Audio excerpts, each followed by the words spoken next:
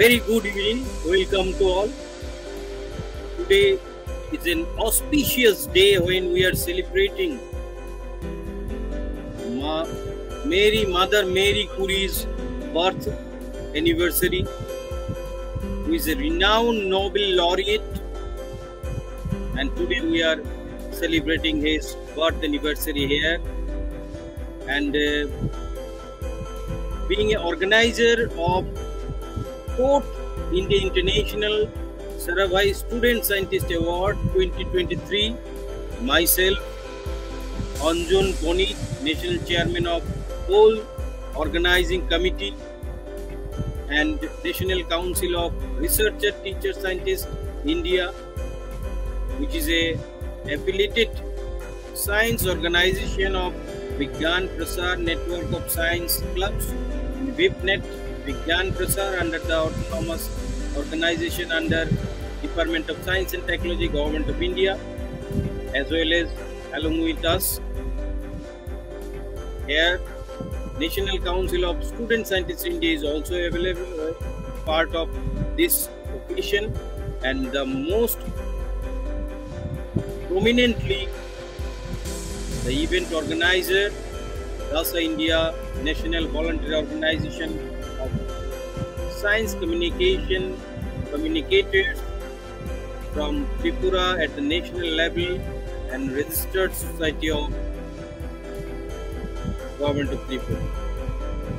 Welcome to all. I myself, Anjan Banik, welcoming all of you. Today we are going to celebrate one webinar with NASA scientists, first ever day of so kind.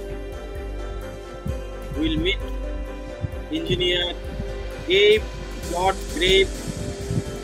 Gabriel, who is a renowned engineer from NASA Kennedy Space Center. But before going to all of this, and before promoting the 4.0 India International Sarabhai Student Scientist Award 2023, which will be started from 1st January 2023, which is a birth anniversary of scientist S.N. Ghost, as well as our most respected teacher, Super 30 biopic famous personality Anand Kumar also. So we will start on that date, that is 1st January, the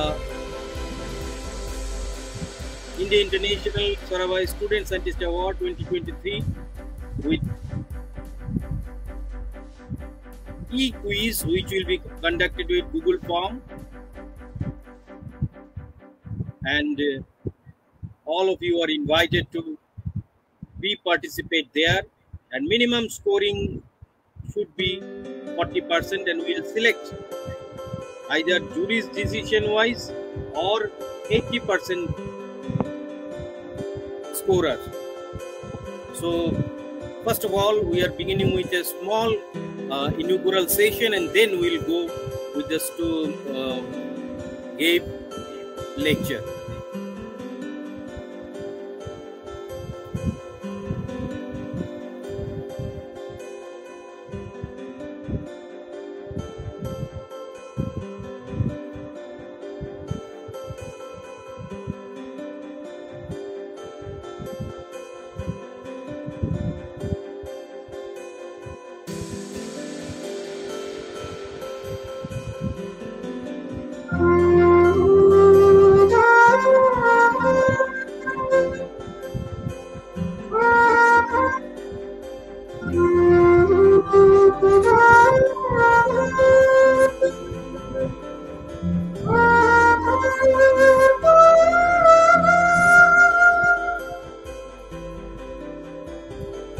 This is the details of first round 4.0 India International Saravai Student Scientist Award upcoming 2023.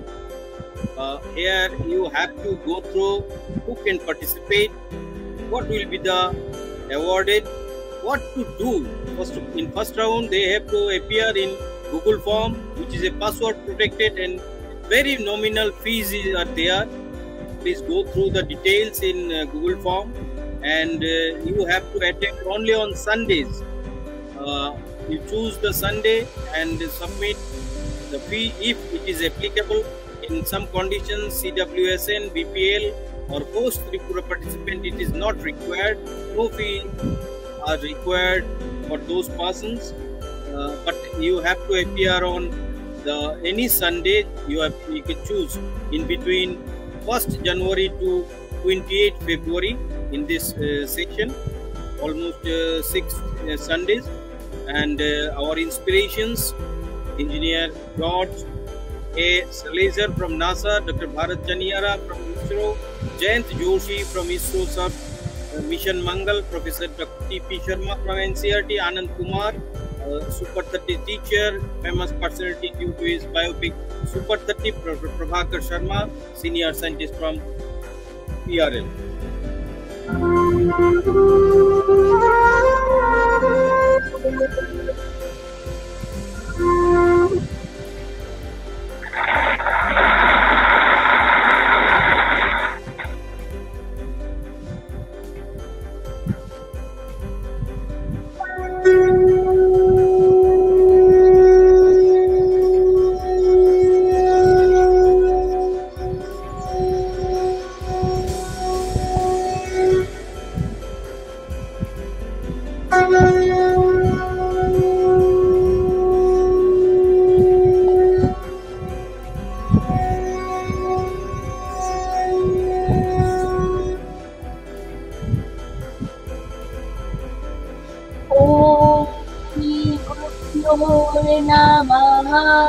Hari ओम सहना भवतु सहनो भुनक्तु सह वीर्यङ्करभावहते तेजस्विनावधीतमस्तु मा विद्विषावहै।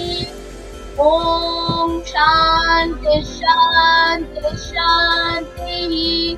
हरि ओम संनो विद्वस्संवरुणः संनो भवत्पर्यमा संनो इंद्रो बृहस्पतिः संनो विष्णुरुरुक्रमः।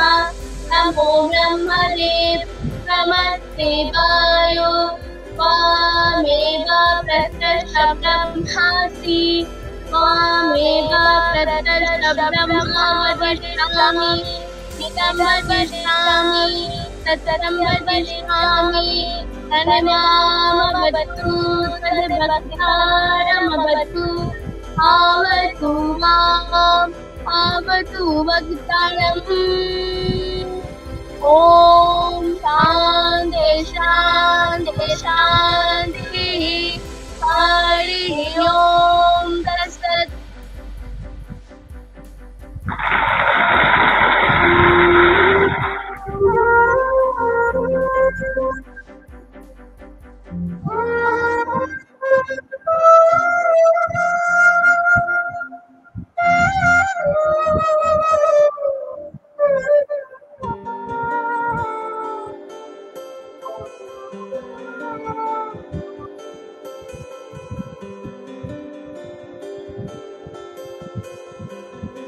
Thank you. Already so many participants are there in Facebook. We can see someone wishes also. So thanks to all of them who are watching us live at our Facebook page as well as in delay live in our YouTube link, youtube.com/Anjan Writer and Facebook pages also. We are also invited all of our participants to subscribe our YouTube channel especially, as well as to be member of our Facebook page as well as Facebook group of Sarabhai Student Scientist Award.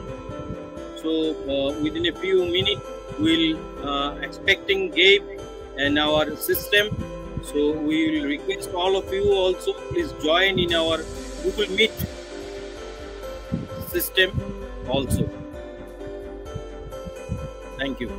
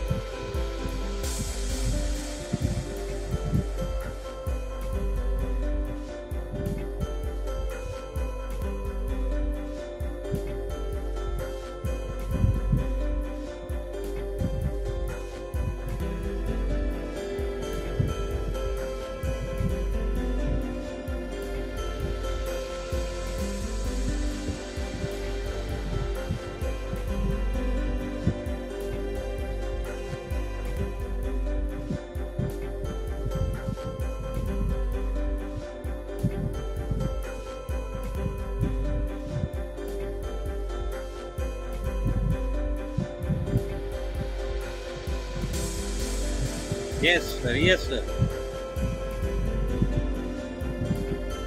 Please, please. Yeah.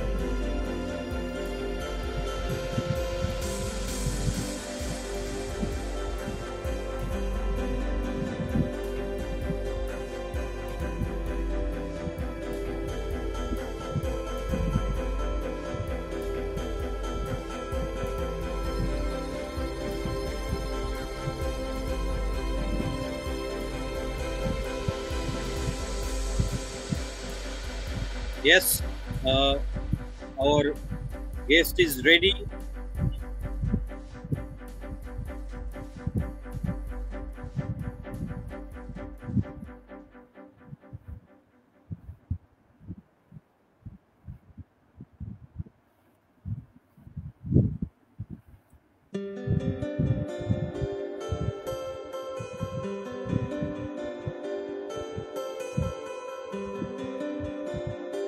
Very good evening once again to all. Myself, Anjan Banik from Tripura, India, being the national chairman of the organizing part of upcoming we can say 4.0 India International Saravai Student Scientist Award 2023, which will be organized with an Google Form International e-quiz on Astro Olympiad from 1st January 2023, and we'll expecting 1 lakh above students should participate there, and for the especially science loving and want to be scientist in near future, under the blessed guidance of our GABE. GABE is also with us, most respected scientist engineer from NASA. It's our pride moment also. But please prepare yourself for this event, that is India International Saravai Student Scientist Award 2023 with a Google e-quiz Olympiad from 1st January 2023. The details has been given already in our site, sites.google.com, view Saravai IISSSA also, and in our YouTube channel and Facebook also, where this program is already in live. So once again, I am welcoming you all. Today is another very auspicious occasion, because we are also celebrating worldwide the birth anniversary of Nobel laureate, the great scientist, woman scientist, Madam Mary Curie also. So in this blessed occasion, it's our pride moment when GABE is also with us. GABE is first of all, GABE is our well-wisher and one most respected scientist engineer from NASA,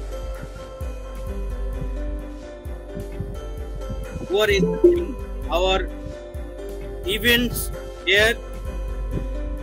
Former Director of Engineering for US Air Force Special Operations Command, former Contractor Engineer for NASA at Kennedy Space Center, which is a prestigious space station on the Earth to explore the whole universe, also under NASA guidance. Member of NASA Speaker Bureau for 11 years, an international speaker, presenter who presented in more than 16 countries, including our India also. And today he is with us to bless us, to motivate us to be scientists for future. And also he is a sighted guide for a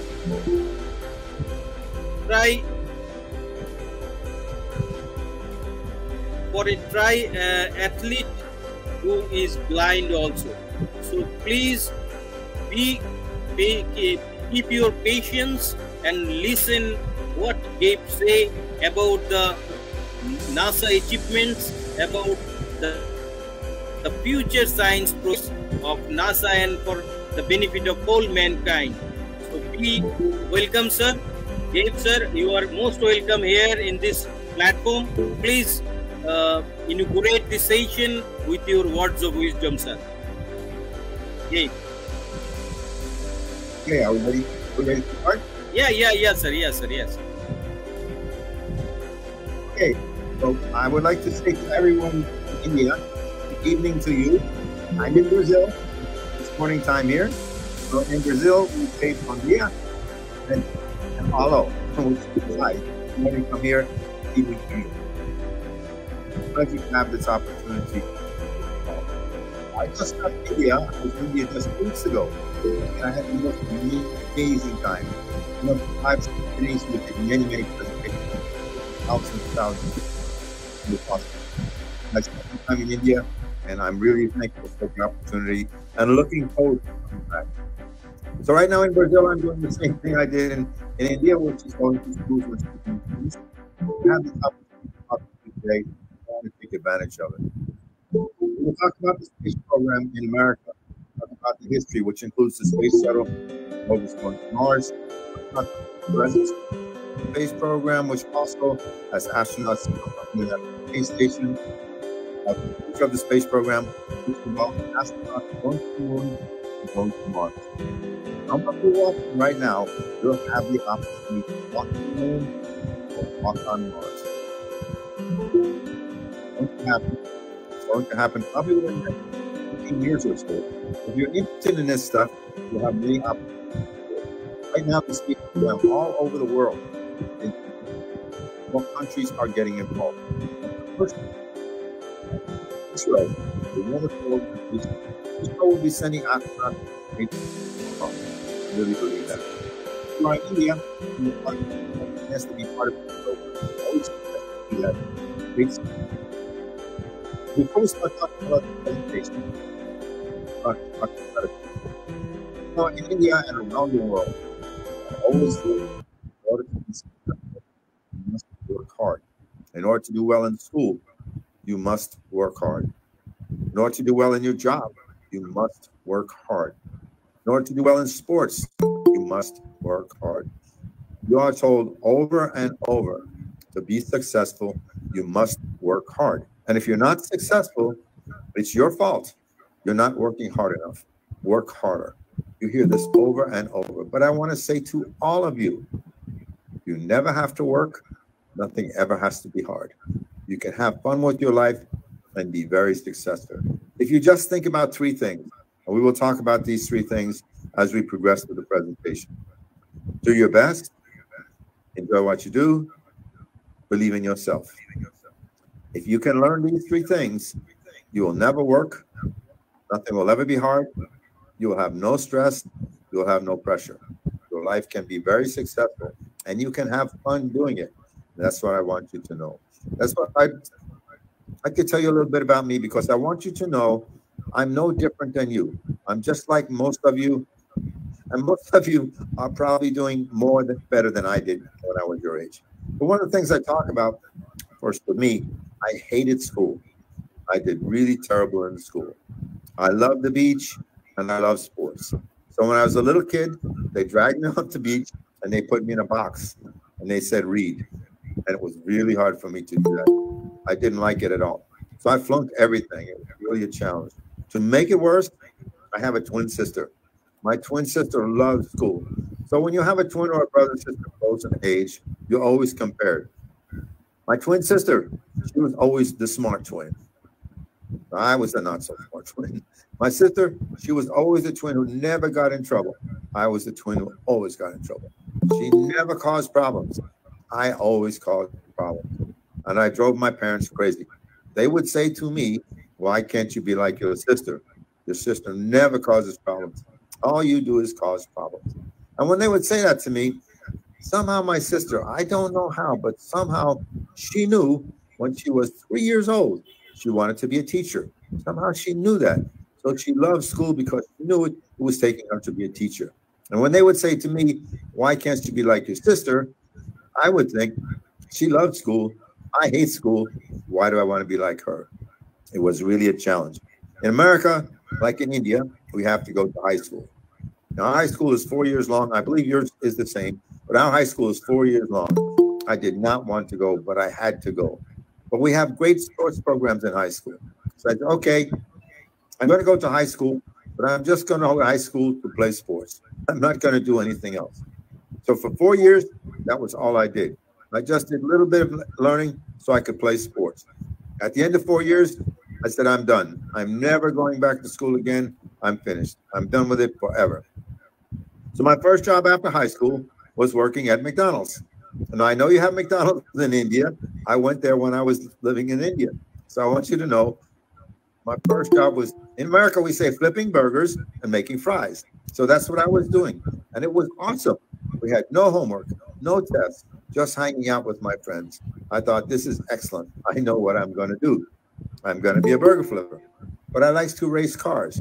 And no matter how many burgers I flipped or fries I made, I could not generate the income.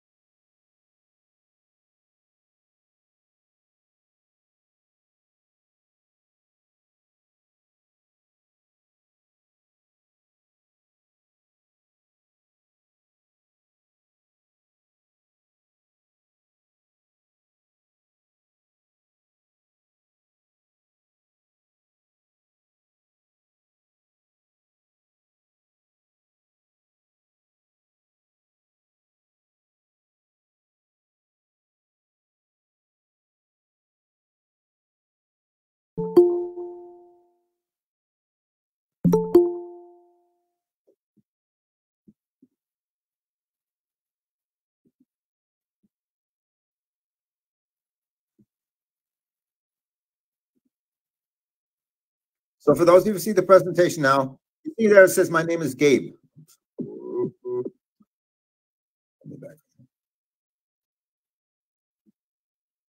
Excuse me, I just did something I didn't want to do.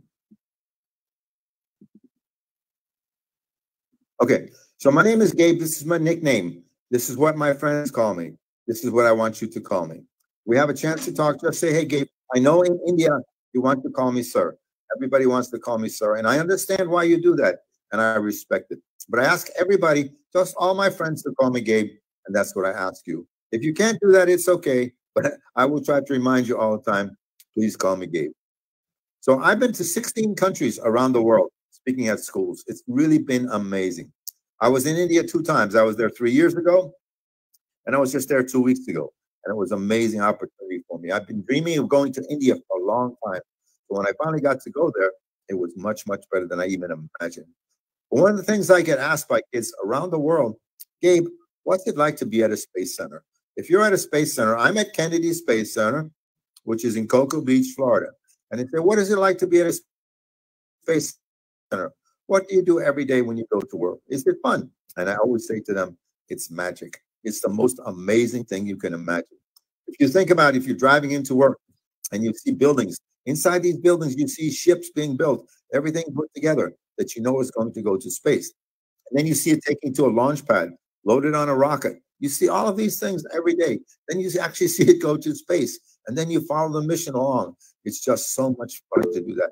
Every room you go in, every building, every hallway, there's always pictures of space or of science or of something of astrology. It just makes your mind go in these magical places. And once your mind is there, then you can physically look at something happen. So it's so much fun. And I want you to have fun today or this evening. Whenever I do this, I have fun doing it. I want you to have fun listening to it. I want you to understand you can have fun and learn at the same time. And we'll talk about that more as we progress through this. So the first thing I talk about is Johnson Space Center. Now, Kennedy Space Center is in Cocoa Beach, Florida. We have many space centers around America and around the world. But the most famous one is Johnson Space Center. This is in Houston, Texas. This is where the astronauts live and train. And when they live and train, they stay in Johnson. They come to Kennedy. They go on a ship. They stay up in space 6 months or more. They come back down. They go back to Johnson. And this is what happens. So I want to have a little movie to show you what it's like to be at Johnson Space Center.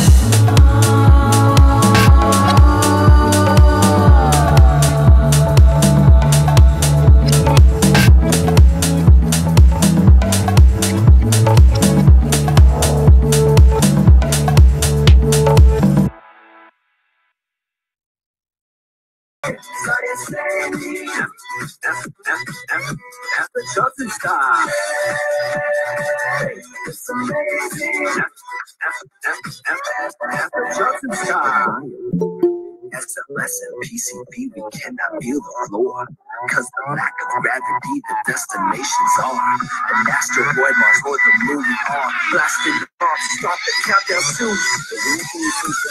The countdown.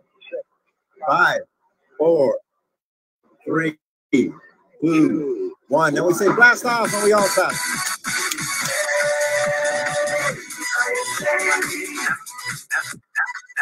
NASA doesn't stop.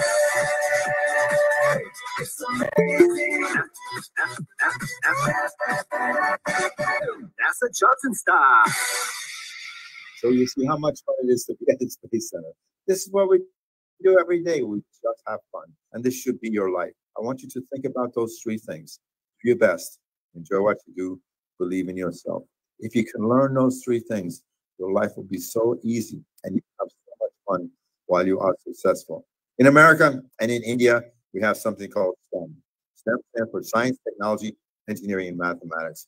And if you have a good math science background, you can get a lot of really good jobs. A little movie to show you some of the things you can do if you're good in STEM.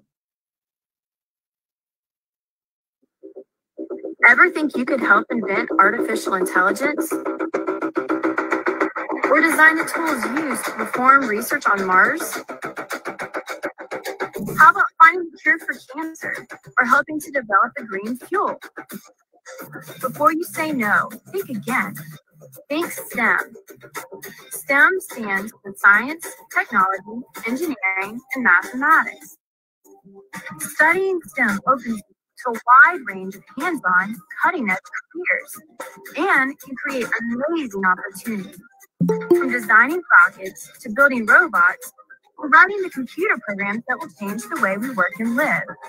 You can help shape the future of our world. Are you ready for the challenge? Then let's get started.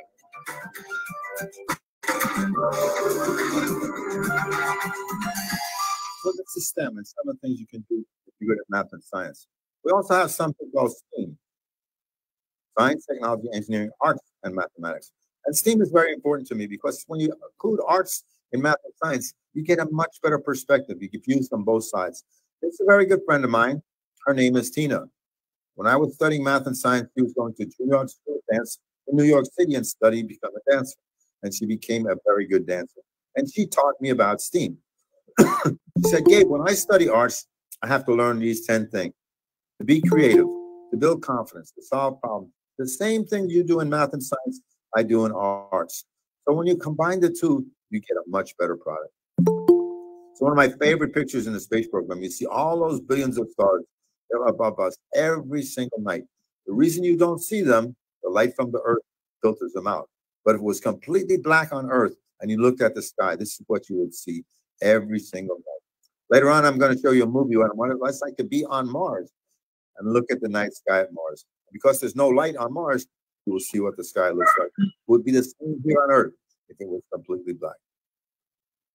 When we had shuttle launches, we had day launches, and we had 9 launches. The main reason we had a space shuttle, it was the only thing large enough and powerful enough to take the big pieces to space to build a space station. But the night launches were spectacular. What happens, just like you have a football match in India, you go to a football match at night, everything is all lit up. All the field is lit up, the bleachers, everything is lit up, and you're watching this football match. It's the same thing with us when we go see a launch at night. It's a big party. We get there 2 or 3 hours ahead of time. We bring drinks, we bring food. We have a big party watching the launch. And we're about 5 kilometers away from the launch pad. So at 5 kilometers, you can see it's kind of small, but before launch, they shut off lights. And when they shut off lights from the engine, it's above the water, come down, reflect on the water, and go back up. It literally turns night into day. 1 second you're sitting there, it's pitch black. The next second, it's just like daytime. It's amazing. And the night launches are super, super cool. It's a rare picture because the 2 shuttles on the launch pad. The main reason we had the space shuttle was to build the International Space Station. The astronauts would get in a shuttle, they go up into space, they put on a spacesuit, they go outside and they build a space station. If there was a problem, something that could cause them harm or injury, they could go inside the space station for safety. But this mission was going to the Hubble telescope, and there was no safe place for them at the Hubble. So they had a second one on the launch pad as a rescue mission, just in case it was necessary. It wasn't necessary. It was one of the few times in the history of the space program they had 2 active orbiters on the space pad. It's the same picture at night. You can see these things really lit up at night. You can see them from 25 kilometers away. They have huge spotlights on them. And I always say to all of you, if you come to Florida, if you come to Kennedy Space Center and you want to go to the Space Center, come to Florida, get a hold of me. I will give you tickets for Kennedy Space Center. I do this because everyone is so kind to me. When I was in India, everybody was really, really kind. And I appreciate it so much. So if you come to Florida, let me know so I can get you tickets to Kennedy Space Center. But these things are gorgeous at night. You can see them from a road that goes along Kennedy Space Center. Or you can even get in a boat and see them from the water. And what I like best, I like walking on the beach. So you can actually walk on the beach and you can see them at night from the beach. They're just beautiful to see. This is called the VAB, Vehicle Assembly Building. Most of the time when you see pictures of NASA, you see this great big building. Now what this building is for, it's called Vehicle Assembly Building. So anything that goes to space is called a vehicle. And it has to be assembled or put together before it goes to space. And it's done so in this building. 60 years ago, when the astronauts were going to the moon, all the Apollo missions were put together inside this building. The shuttle mission, over a 30-year period, everything was built in here. And right now, Artemis, the future of the space program, was put together in this building. And I don't know if you know, Artemis just went out to the launch pad a couple of days ago, and it's on the launch pad right now. It's getting ready to go to the moon and to deep space, and it's supposed to launch on November 14th. So if you have the opportunity to see it, I hope you'll watch it. We'll talk a little bit more about it later. I do race cars. I do race cars for hobby. It's one of the cars I race. It's a lot of fun to drive it to work. Sometimes I drive a little too fast. The police don't like it, but I love going fast. It's also a convertible. It has no top. So when I was in India, I know it was the start of your winter, but for me, it was perfect because the weather was in around 30. It was sunny and warm, and I love the sun and I love the heat. So I really enjoyed my time in India. So this is how it gets there. Now, the VAB is over here on the left of the screen, and this is the launch pad. So from here to here is 5 kilometers. And it's put together in the VAB, and it has to be taken there to go to space. And this is how it gets there. So if you can see right here, this is a little person. Gives you an idea how big it is. This is a crawler transporter. This is a mobile launch platform. And the shuttle actually has 4 main parts. The part that looks like a plane is called an orbiter because it goes above the Earth and it orbits the Earth. The part in the middle is an orange part is the fuel tank. They take liquid oxygen and liquid hydrogen. Oxygen and hydrogen are 2 gases in our atmosphere. They take those gases, they make them super cold, and they become the fuel for the launch. And it has 2 booster rockets. Combined is 3 million kilos of lift. I will tell you a little about that in a minute. So it takes 5 hours to go from here to here. And it's really, really pretty. You see how everything is lit up. It's really pretty. It's a big procession. It's so much fun to see it go to the launch pad. So this is what it looks like at launch. Now I'm going to show you a launch. I want to tell you a little bit about it first. There's 3 big engines in the orbiter and 2 booster rockets. Combined is 3 million kilos of lift. So what that means is, for this thing to take off, it's got to push down with 3 million kilos. And this is a lot of force pushing down on Earth. So for those of you who have been on a plane, or if you haven't been on a plane, you get on a plane at a passenger terminal. It takes you to a runway. When it gets to the runway, it stops. And they rev up the engines. They're building power and building power. They have the brakes on so it can't go anywhere, but they're building power. When they get enough power built up, they take off horizontally. Well, this is doing the same thing, but it's taking off vertically. And it's locked down on the launch pad. So they start the engines, and it's trying to take off, and it's locked down. They're building power and building power. Up to 3 million kilos of lift pushing down. We're about 5 kilometers away, which is very, very close. Most of the general public is about 50 kilometers away. So at 5 kilometers away, you really feel what's happening when it's trying to take off. So what we see over here, you see, this looks like smoke, but it's actually steam. They put 3 million liters of water on the launch pad for heat and noise suppression. And inside this tank is liquid oxygen and liquid hydrogen. It's very cold. and it sits in the hot Florida sun. Anytime something gets hot, it expands. So the gases may vent out and be all around the orbiter. They don't want to take off that way. The whole thing might go up in flames. So the first thing you're going to see at the bottom of the orbiter are called igniters. They're just burning off any vented fumes.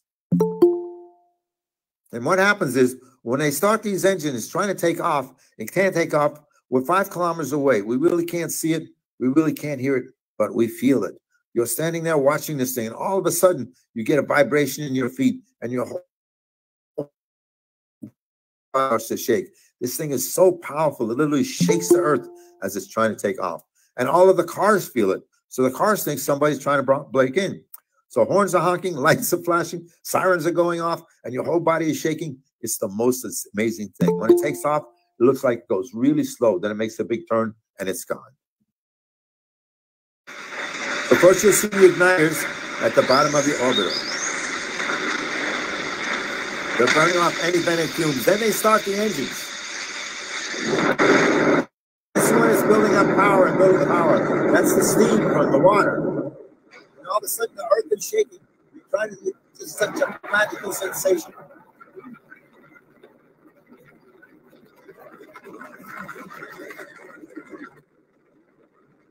So for the first 2 minutes, they're bouncing around quite a bit. There's 7 astronauts on the orbiter.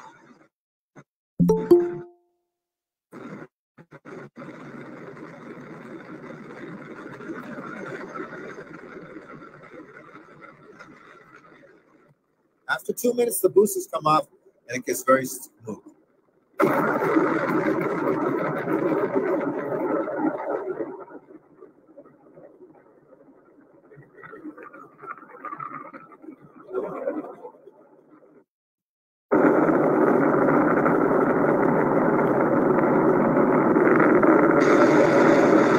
Boosters come off above the water, about 5 kilometers above the water. A parachute opens, they fall in the water. The ship goes out, picks them up, they're brought back cleaned and reused. Then the orbiter and the tank go up in orbit. The tank falls off and burns up in the atmosphere. If you can imagine, you're sitting on Earth. 8.5 minutes later, that's all it takes. You're in space. You go from sitting on Earth to 8.5 minutes in space. When I went to India, it took me 40 hours to get to India. They're in space in 8.5 minutes. That's how fast this is going. This is Buzz Lightyear. Now, Buzz Lightyear was brought in the space program to make it fun for kids. Remember, everything should be fun. You can be very successful and have fun. It doesn't mean you don't try hard. It doesn't mean you don't do your best. It just means you enjoy what you do. And this is so important. Now, Buzz Lightyear is named after a very famous astronaut, Buzz Aldrin. Buzz Aldrin was the second person to walk on the moon. And that's where Buzz Lightyear got his name. So a few years ago, I was on the beach and somebody said to me, "Hey, Gabe, do you want to meet Buzz?" And I said, "Buzz who?" And they said, "Buzz Aldrin." I said, "The guy that was on the moon?" And they said, "Yes." I said, "Of course." So I got the opportunity on the beach for about 1 hour. We talked about what it was like 60 years ago for the astronauts to go to the moon, what it was like for 60 years ago to try to build these ships. You know, our cell phones that we have now have more capability than these huge computers they had 60 years ago. So they were able to do that. But it was something really special. I will never forget this opportunity. We also have Woody. Woody's at all the launches. When the astronauts leave, he waves goodbye. And when they come back, he's clapping, just like the rest of us. I don't know if any of you can tell me, but I'm going to try to ask the question, see if somebody can tell me. Do anybody know what this is? Is it a sonic boom? I'm not sure how I can. Yes, a sonic boom. Excellent. I'm not sure who said that, but yes, excellent. To give you an idea how fast this goes, if you're on Earth and you have a rifle, now you know a rifle is a very powerful gun. The bullet from that rifle goes 3,000 kilometers per hour. Think how fast a rifle bullet is. But you're in the shuttle and you're going in space, you're going 27,000 kilometers per hour. You're going 9 times faster than a rifle bullet. If you can imagine how fast that is for that huge ship to break through the atmosphere to get into space. This is called the Orbiter Processing Facility. Remember that I told you the part that looks like a plane is actually called an orbiter. And I want to talk to the girls. I want the guys to listen, but I want to talk to the girls. It's very, very important. I want you to know, as a girl, you can do anything, just like the guys. A lot of times girls are told you can't do this, it's only for boys. That's not true. One of the greatest things about the shuttle program, prior to the shuttle program in America, no women were involved in the space program, 100% guys. But with the advent of the shuttle program, many, many women engineers got involved. Now women do everything the same as the guys. They fly the orbiter, they navigate the orbiter, and they maintain the orbiter. It's really important. I want you all to know you can do anything you choose, but especially the girls, because sometimes you told you can't do it, it's only for boys. But that's not true. You can do anything you want to do, just like the guys. And we are different. We think differently. So when you put us together, we get a much better product. So this girl, her job is to put the engine back in the orbiter. When the orbiter comes back from space, it's taken all apart. Everything is checked and it's put back together. The same with the engine. It's taken out, everything is checked, and it has to be put back in the orbiter. So she's sitting on a forklift with a handheld controller who moves the forks up and down, side to side, in and out. And she has to guide this engine into the orbiter. She hits the engine on the side of the orbiter, she could damage the engine, damage the orbiter, create millions of dollars worth of damage, and delay the mission. So it's critical she does it correctly. It takes her 3 hours for one engine. She never makes a mistake. She's awesome. I want all of you to know, girls and guys, you can do anything you want. I love being by the beach. You always hear me talk. You always hear me talking about the beach because I love the beach. And the shuttle pads, they're very close to the beach. So when we have these launches, we have these gorgeous sunrises and sunsets near the beach. This is the ISS, the International Space Station. The reason we had this shuttle was to build the ISS. The reason it stopped flying, there wasn't something wrong with it. The ISS was completed. It took 12 years to build the ISS. This was 5 years. This was 8 years. And this is how it looks now. It's completed. And that's why the shuttle stopped flying. I don't know if any of you have seen ISS go over your house in India. It's really simple to do. If you haven't seen it or you would like to see it, all you have to do is Google "see the ISS," or you can go to the NASA website, nasa.gov. When you go to that site, you'll see a bunch of drop downs. One of them will say missions. You click on missions, it will come down, say ISS, and it will ask you "see the ISS," or you can just Google "see the ISS." It asks you for your home address and your email. And 24 hours before it comes over your house, it tells you where to look and how long you can see it. It doesn't cost anything. It's free. So try to remember to do that. It looks like a really bright star. But you know, when you see a star, you're not seeing the star. You're seeing the light from the star. And it's stationary. It's not moving. But with the ISS, you can see it for 4 or 5 minutes going across the sky. A few years ago, I was in Australia. And when we saw it in Australia, because of the angle of the sun, it was amazing. It was red. So we can imagine seeing this red star going across the sky. It was very, very special. Something I will never forget. This gives you an idea how big it is. Now, this is an American football field, which is a lot bigger than a Brazilian or an Indian football field. And you can see it's much bigger than a football field. It's going around the Earth at 26,000 kilometers per hour. Every time it goes around the Earth, the astronauts takes 90 minutes to go around one time. And the astronauts see the sunrise 16 times every day they're in space. And they're in microgravity, so they're floating. On Earth, it would weigh almost 500,000 kilos. In space, it weighs nothing. There's 16 nations involved in building an International Space Station. Now, ISRO was not involved at this time, but ISRO now has a wonderful space program. So I think anything in the future, ISRO and NASA combine to do different things. But ISRO is a critical part of the space program all around the world right now. So this is a movie to show you how it's put together. Each one of these pieces was put in a cargo bay. In the back of the orbiter, 2 doors open, and they put this piece in. It goes up to space. The part on the top are called solar rays. They take energy from the sun. They convert it to electricity. That's what's used to power the space station. The diagonal part right here, this is called a truss. Many of you will study engineering.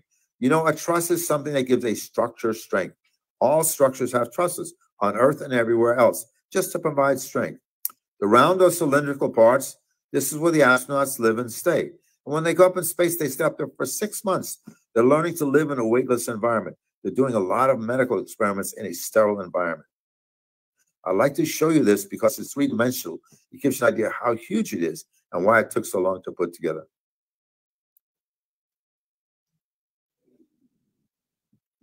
So one of the things I like to talk about, it's so important for all of you. You want to enjoy learning. The more fun you have learning, the easier it will be, and the longer you'll remember it. Try different things. We all learn differently. See what works best for you and apply it to everything you do. But you want to enjoy learning. This is so important. When I was in high school, my sister and I, we would get on a bus. We would go to school. We'd spend a day in school. We'd get on a bus, and we'd come home. She would go in her room, and she would turn on music, and she would sing and dance to her lessons. She made learning fun. And I used to look at her, and I think, oh, what's wrong with you? You could be outside. You could be at the beach. Why are you in here singing and dancing? But she made her lessons fun. And this is something you want to do.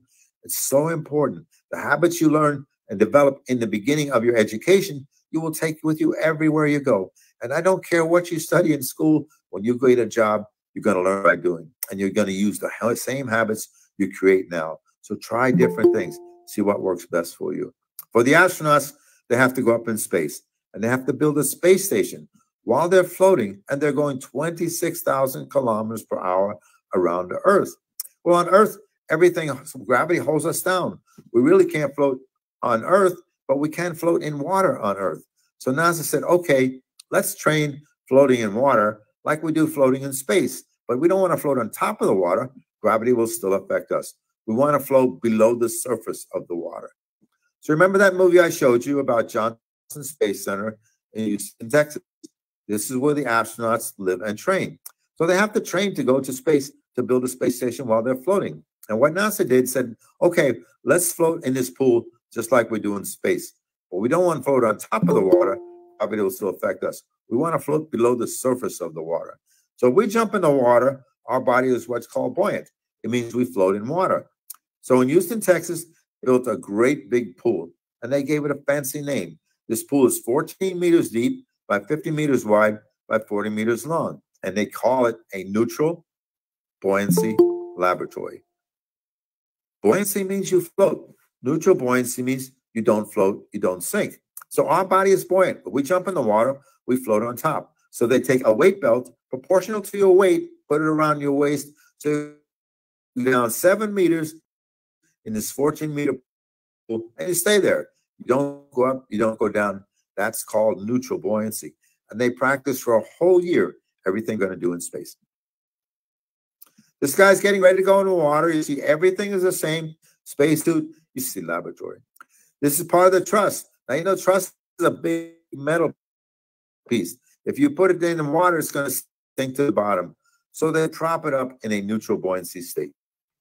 This girl, she's getting ready to go in the water. Now, everywhere she goes, 2 divers accompany her. In case there's a problem, they can get her right out of the water.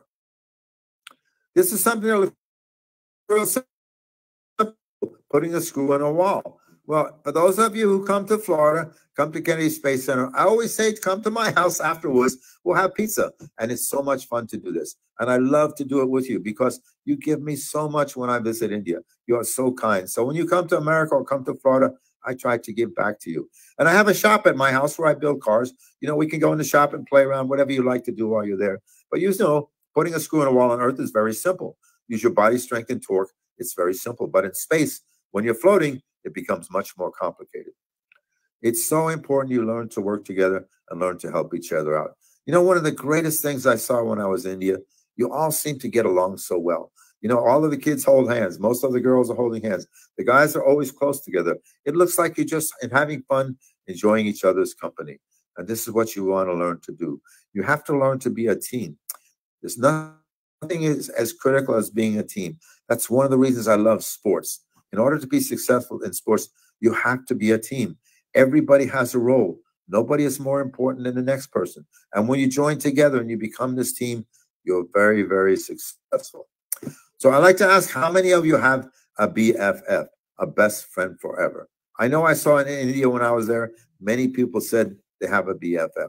Well, I have a BFF in America. I have some in India too, but I have one in America who's a very special guy. This is Randall. Randall is my BFF. Randall's 100% blind. He cannot see anything, but he does everything. So I want you all to think from this day forward, I don't care what you do, where you go, you have a new BFF. His name is Randall. He's going to go everywhere you go. And if you think you can't do something, Randall is going to say to you, I'm blind. I can do it. So can you. Never be afraid to try something. Never be concerned about what's going to happen. Anytime you have an opportunity to try something, try it. Your new BFF, Randall, he's going to go everywhere you go.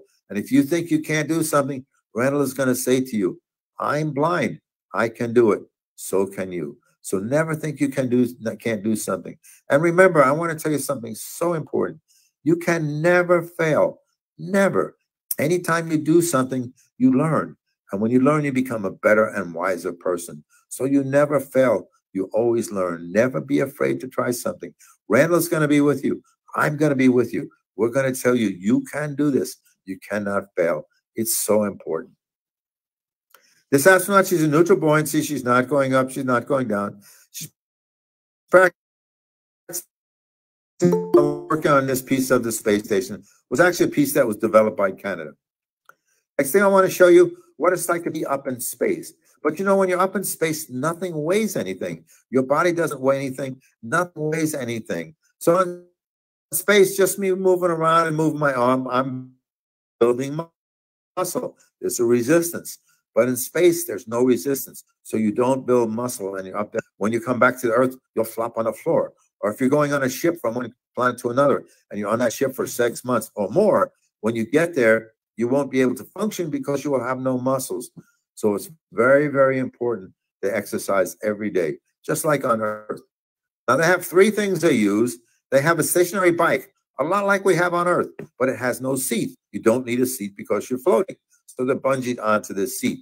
The second thing looks like a treadmill, and it's a lot like a treadmill on Earth, but it's not on a floor horizontally.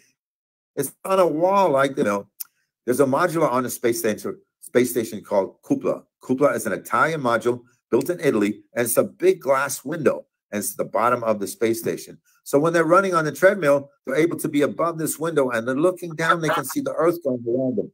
It's really special for them to do that.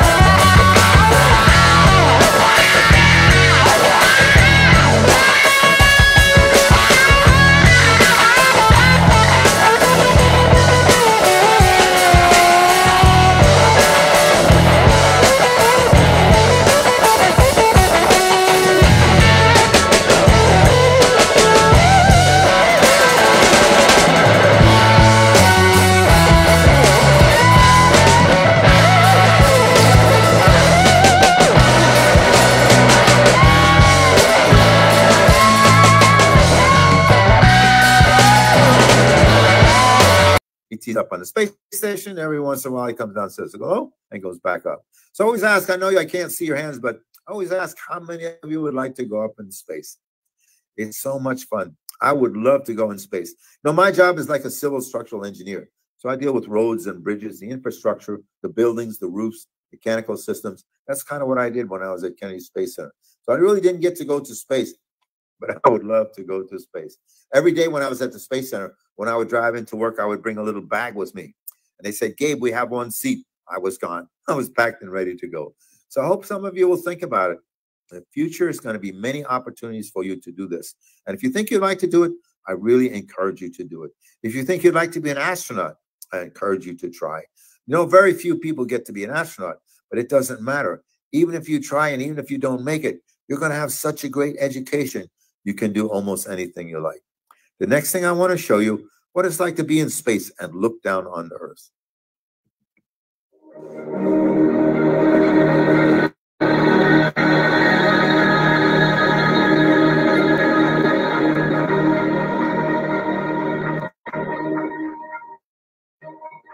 So you see how all of the continents are lit up. The astronauts can see the whole continent from space. They see huge electrical storms, hundreds of kilometers long. It's part of the top is a part called the ionosphere that separates our atmosphere from space.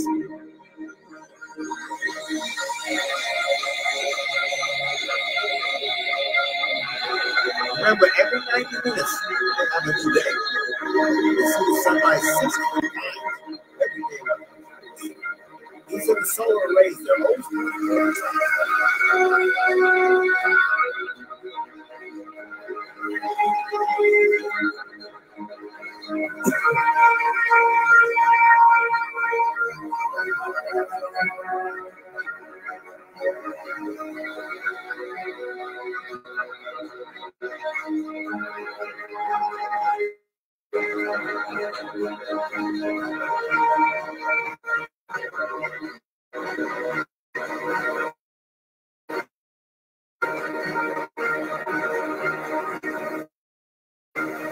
This is my favorite part, the northern lights.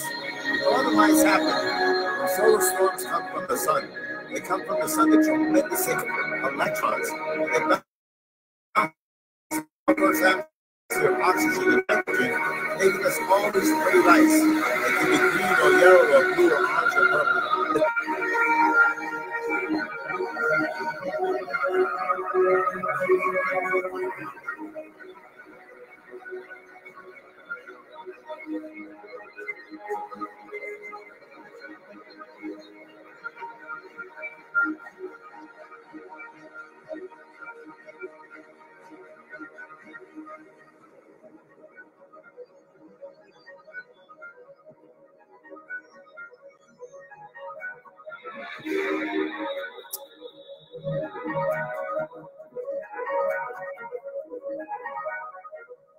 One of the fun things for me being at Kennedy Space Center, the astronauts are in Houston, Texas. When they want to go to space, they come from Houston, they go to Florida, they get on a ship and they go up in space. We get to hang out with them for a week or so before they go to space. When they come back down after 6 months, we get to talk to them again. And it's really fun because when we say to them, look, you were up in space for 6 months. What was your favorite thing to do? And all of those 6 months, if you had to pick one thing, what was your favorite thing to do? Every single one of them says the same thing. They love looking out the window. They love looking down on the Earth. They love looking at the solar system. And they say the stars are beautiful at night. Above our atmosphere, the stars are much clearer, and you can see different sizes and different colors. So they love looking at space from above our atmosphere. This is really cool. We also have we talked about a solar storm coming from space that gives us the aurora borealis. We also have a solar flare. A solar flare comes with ions, protons, and electrons. And when it hits our atmosphere, it turns the sky into this. Can you imagine going outside tonight and looking at the sky instead of a black sky? You will see a sky with all these multitudes of colors, all dancing around. And scientists track solar flares. So if you hear a solar flare coming to the Earth and you're anywhere close to it, try to see it. Something you'll remember for the rest of your life.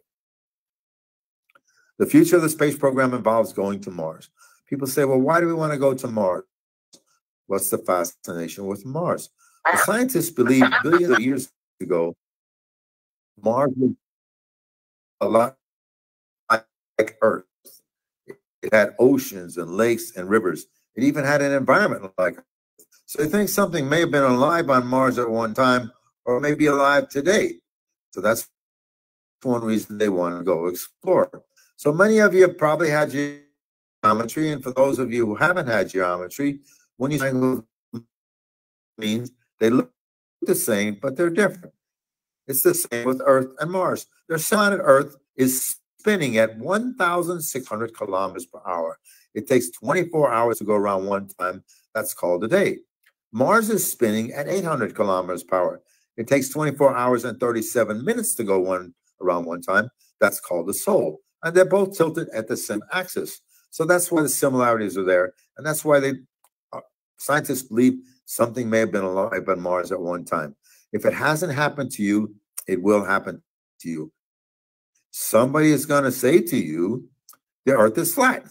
If somebody says to you, the Earth is flat, all you do is say yes and walk away.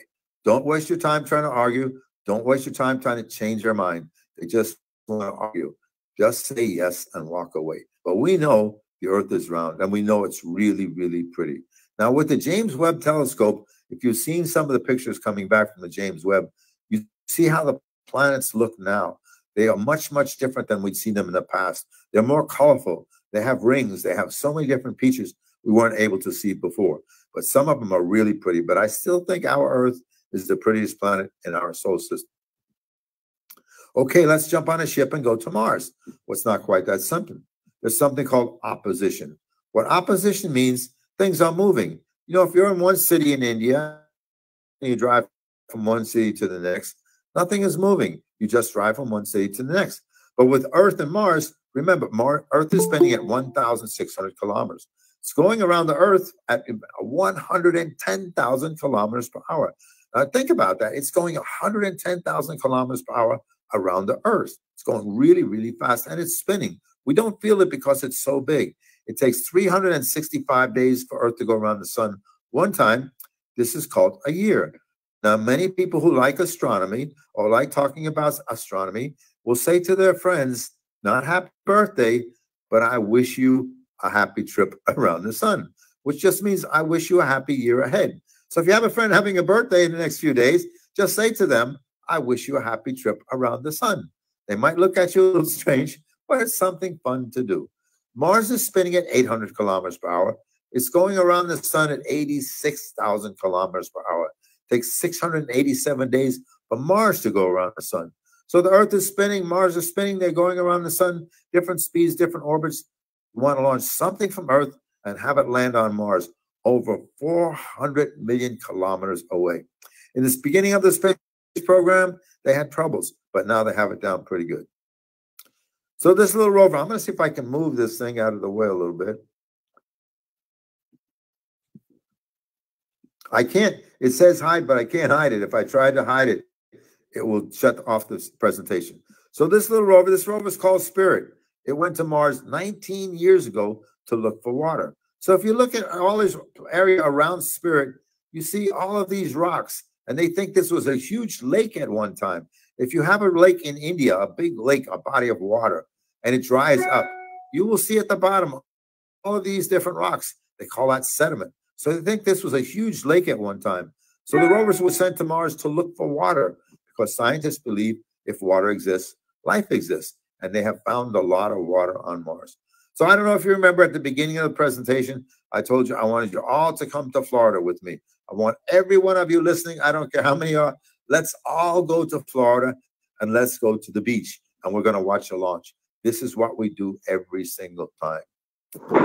This rover weighs about, and we sent to Mars. So what I want you to understand, we're all going to go to the beach together. When we get to the beach, there's a public address system where we hear engineers in the Launch Control Center talking to a launch director. So in this Launch Control Center, there's about 100 engineers. Each engineer is monitoring one system on the rocket and reporting to a launch director that is good. When all the systems are good, the launch director will say go for launch. But I want you to do something. Remember those. Do your best. Try what you do, believe. You can learn these three things. You will always be successful. You will have fun. You will never have work. Nothing will be hard. No stress, no pressure. So I want you to teach with me, and I want you to do something. This is got Delta rocket with 9 boosters. When it takes off, you want you to see. You're going to hear it talking to the launch. So I don't know what's going on. I can hear the background. Do you know what that is, or can you stop that?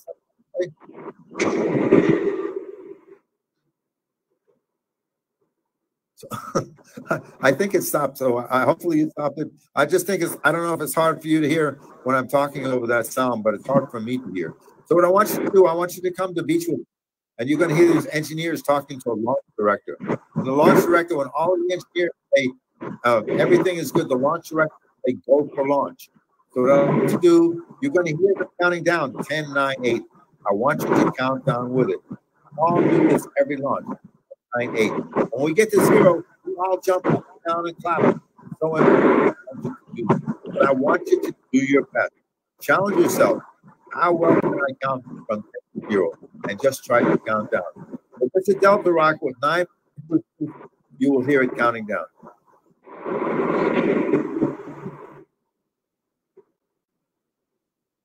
This comes from the Jet Propulsion Laboratory in Pasadena, California.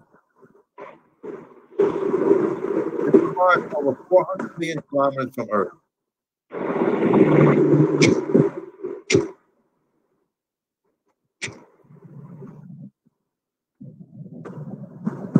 So this rover weighs about 200 kilos. It's in this nose cone on this Delta rocket. Now you here's the launch director. Label on 35. Let guys go. Hydraulics go.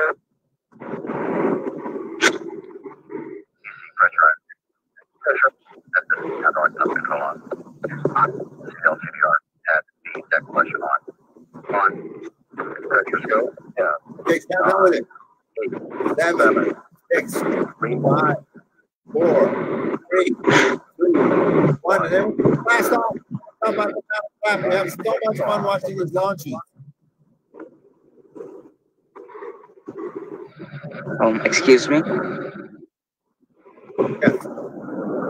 Mr. Gabe, the screen is not visible. Not visible? Yeah. I'm not sure why I see it okay. But like most of us are not able to see it. Okay, I'm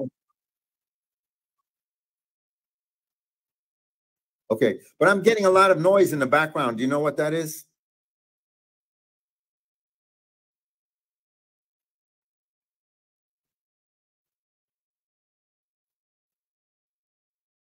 Okay.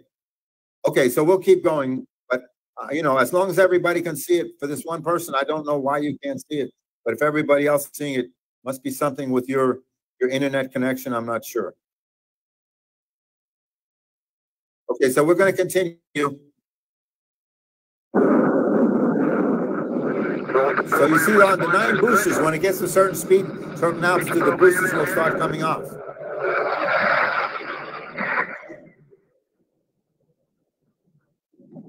They call Earth the pretty blue planet because of all the water. So you're going to see a lot of different pieces on this mission. Each piece has a function. Some are for navigation to keep it going in the right direction. Some are for propulsion to keep it going at the right speed. It's got to overcome all those variables of the planet spinning around the sun, different speeds and different orbits. So it's constantly adjusting.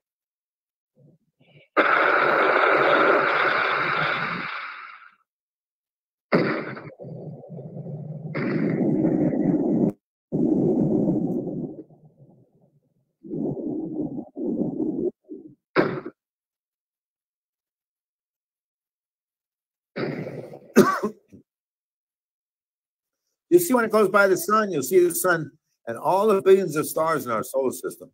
And I want you to think about something. If you're on a ship and you're going to Mars, it's going to take you 7 months to get there. So you're going to be on this ship for 7 months. That's why you've got to stay mentally and physically fit. So it goes through Mars's atmosphere. Mars's atmosphere is thin, but still, anytime something goes from the atmosphere, it generates a lot of heat. It has to have a heat shield to protect it.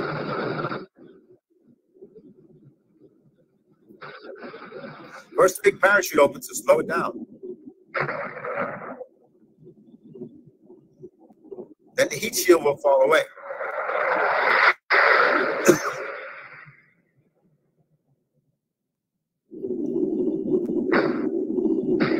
When the heat shield falls away, it's in this canister. This is an inflatable canister with about a 100-meter long rope. When it gets fully extended, it inflates. It's still going very fast. So fires some rocks to slow it down. About 50 meters above the surface. They just let it go. And it bound for 100 million kilometers. It took 7 months to get there. It's very fragile. And this is how it landed. Everything had to work perfectly. So you see all of these rocks, they think this was a huge lake at one time, filled with water. So first it deflates. It's counterbalanced, so it lands on its wheels. Solar panels unfold. They take energy from the sun, they convert it to electricity. That's what's used to power the rover. Then a TV camera comes up, and it starts exploring Mars. So we'll send to Mars to find water and try to find out how long ago Mars had water. So they found a lot of water on Mars, below the surface and above the surface. So this is computer generated. It shows it traveling around Mars. But what it really does, it goes 7 meters and it stops. It sends a picture back to Earth, back to the Jet Propulsion Laboratory in Pasadena, California, where geologists or scientists will analyze it, tell it what to do for the next 7 meters.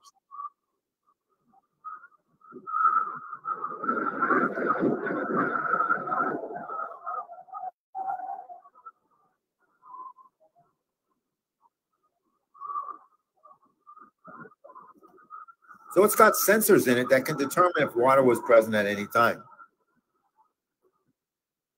But it wants to know when was water present. So what it does, it travels, just like you have a computer game at home, the joystick. They have engineers in Pasadena driving it around, so making sure it doesn't run over something, get tipped over. But just like you have a game at home, they have the same real-life game in California. So you'll see if it comes up on a large rock, it might hit that rock and tip over. So we'll navigate around the rock here. Then it says, okay, a scientist, well, let's see, they found some water in the soil. Let's see how long ago it might have been there. So it has a drill in the front. It has a drill, will unfold, it will drill a hole in the rock. They look at the center or the inside. The outside can change from age or weather, but the inside will be exactly the way it was when it was formed. And it sends a picture back to Earth. So you'll see inside this picture, you're going to see a bunch of lines. Each one of these lines represents a segment in time. Based on the number of lines and distance between them, a geologist can say how old that rock is. Found a lot of water on Mars. We can't drink it. It's acidic. But in the future, they will send something to Mars to take that acidic water and convert it to drinking water for astronauts. And it's really important because if we can find things on the planet to help us sustain life ourselves, it saves us the trouble and expense of bringing it all the way from Earth to Mars. This is another rover. Now, this rover is really, really special. It's called Curiosity. Curiosity is much different than Spirit. It weighs 1,000 kilos, and it's nuclear powered. See, it's got these big wheels, like a big four-wheeler on Earth, so it can explore a lot more. It's also got a really cool laser. It can shoot a laser at a rock and blow it apart and analyze it. If it likes what it sees, it has a big drill. It can take a drill and drill a hole in the rock, take a sample, and put it in the back. I'm sure many of you had chemistry. In America, when we have chemistry, we have chem class and a chem lab. In the chem lab, you do a lot of cool experiments. So you might walk in the lab one day and the teacher says, here, what is this? And you've got to figure it out. You run different tests on it. put acid on it, you heat it up, you do different tests to see what it isn't. Basically, that's how you find out what it is. Now, they were sent to Mars to look for life. So they can take a sample, put it in the back where they have these ovens, and analyze it and look for life. So remember, in the beginning, I asked you to do those three things. Do your best, enjoy what you do, believe in yourself. And I want to prove something to you. If you did your best last time, counting from 10 to 0, probably the first time you've done it. So it was the first time you've done it. Many of you did it, and you did it pretty good, but you're doing it for the first time. Now, I'm going to ask you to do it again. So if you do it again, you did your best last time, you do your best this time, you will get better. It applies to everything you do. So if you want to do something, just do your best. It doesn't matter what happens. Feel good about your effort. If it's not what you want, it's okay. Do it again, because every time you do something, you learn and you get better and better. You become a wiser person. And eventually you'll get what you want, but always feel good about yourself. So I want you to count down again, just like you did last time. I just want you to do your best. So this is an Atlas rocket. It starts at 10, 9, 8. But when it gets to 1, it does go to 0. It had to start the engines and rev up. Only 200 kilos. It was come straight off the pad. But this weighs 1,000 kilos. So build up the counts down. They'll say main engine start, and they say 0. That's about 1 o'clock. Just leave. Economic 7, 6, 4. Main engine start. 0. Now, we do this every on throughout the beach. It's so much fun.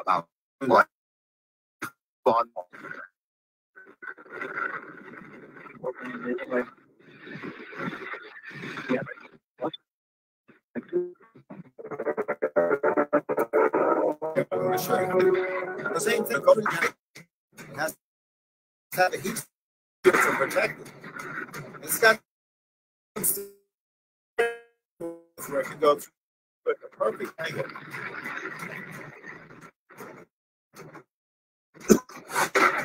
First thing you get a big parachute over.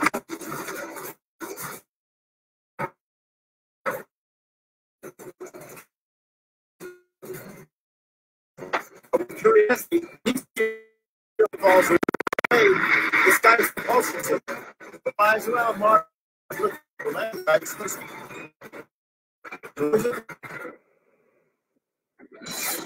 Sky crane flies off.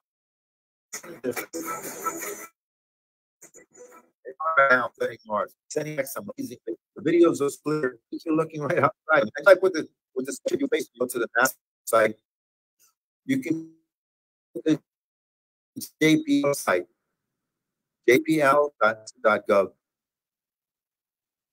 Sending back live feed from Mars. It looks a lot like Curiosity, sophisticated. Curiosity went up 11 years ago. This went up last year. So when you look at Perseverance, one of the most important things it's doing is something called MOXIE. What MOXIE is doing, Mars's atmosphere is carbon dioxide. We cannot breathe it. It will kill us. But it wants to take the oxygen from the carbon dioxide and convert it to breathing air for astronauts in the future. It's really important. There's a weather station. Why have the weather station? If you go to Mars, it takes you 7 months to get there. You start here and you land when the planets are here. But you have to stay 23 months before you can come back. Because once it gets here, then the planets are getting further and further away. You've got to wait until they're close enough again to come back. So you're going to be on Mars for 23 months.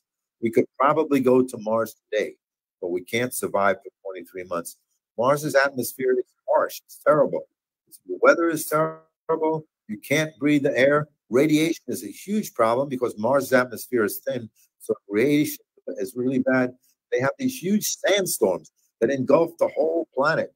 And if you're in a dome area and you get taking the carbon dioxide and you convert it to oxygen and you have all that sand going around, it may complicate everything. So the media station is really, really important. It's also got something really cool. It can take a sample of the Mars soil and store it. And it's doing that right now. This is happening real time. And what they're going to do, they're going to store these samples. In the future, they're going to come get them, bring them back to Earth, and they're going to analyze them, see what's on Mars. But this is happening real time. You can see it right now if you just go to the JPL site, jpl.nasa.gov. This is what's going to happen in the future. This is Perseverance. That's the American rover. It's the European Space Agency rover. They're going to pick up all the samples around Mars. They're going to load them on this ship. And then on this ship, they're going to take them back to Earth. It's really cool. And this is happening right now. This is a little helicopter now. This helicopter is flying around Mars.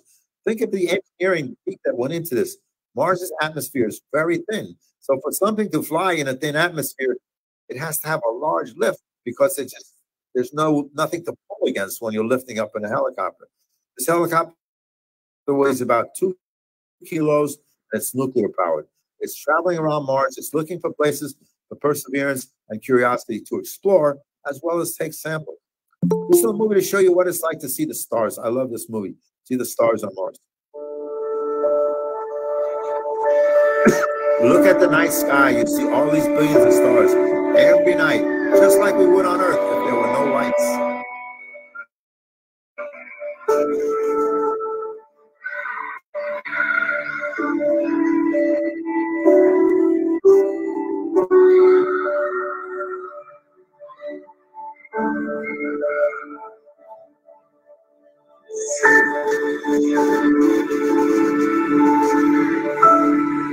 Just amazing how clear everything is.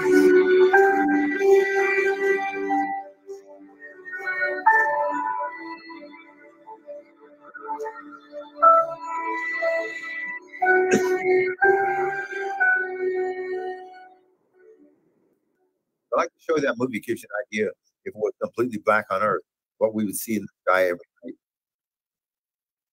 So this is what scientists believe Mars looked like billions of years ago. It had oceans and lakes and rivers, even had an atmosphere like Earth. But they think something may have lived on Mars at one time or may be alive today.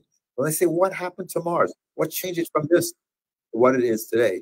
And they thought, at first they thought maybe a great big meteorite crashed through Mars's atmosphere, put a big hole in it, and all escaped. But a few years ago, they came up with another theory. We talked about solar storms and solar flares coming from the sun. They come at tremendous speed. They bounce off our atmosphere, oxygen and nitrogen, to give us all those pretty lights. But our planet Earth has a strong magnetic core that protects it.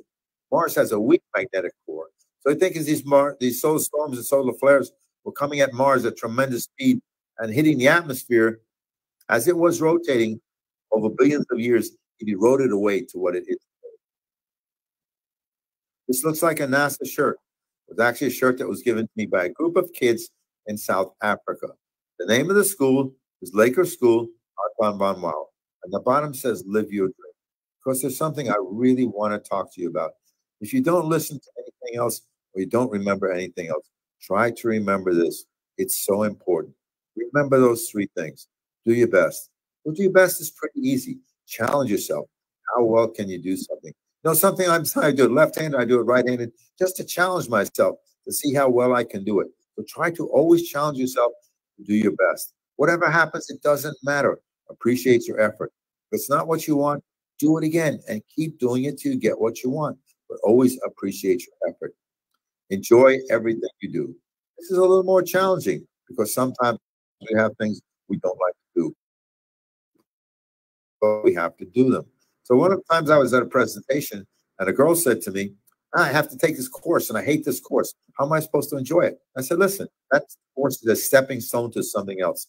Don't look at it as a negative. It's taking you where you want to go. Without this course, you can't get there. So look at it as a positive. Enjoy everything you do. And the most important part, believe in yourself. Very few people have that. That's why they have stress. That's why they have pressure. They don't have that strong belief in themselves. If you learn to develop that belief in yourself, you'll never have stress. You'll never have pressure. Well, how do you do that? It's so hard for so many people. Very few people have it. I don't care how successful they are, how much money they have. There are very few people who have a belief in themselves. That's why they have stress. That's why they have pressure. If you learn to develop that belief in yourself to a strong degree, you never have stress. You always think you can do it. You're never concerned about everything. Well, how do you get that? It's so important. You know, I hate bullies. Bullies have no self-esteem. Bullies have no belief in themselves. They tear others down to try to make themselves look good. They really have no self-esteem. They're really miserable people. So what you want to do, let's say you have a dream. Take your dream and write it down and say, this is my goal.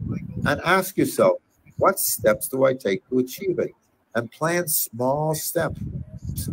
Don't be in a hurry. The smaller the step, the easier it is to accomplish.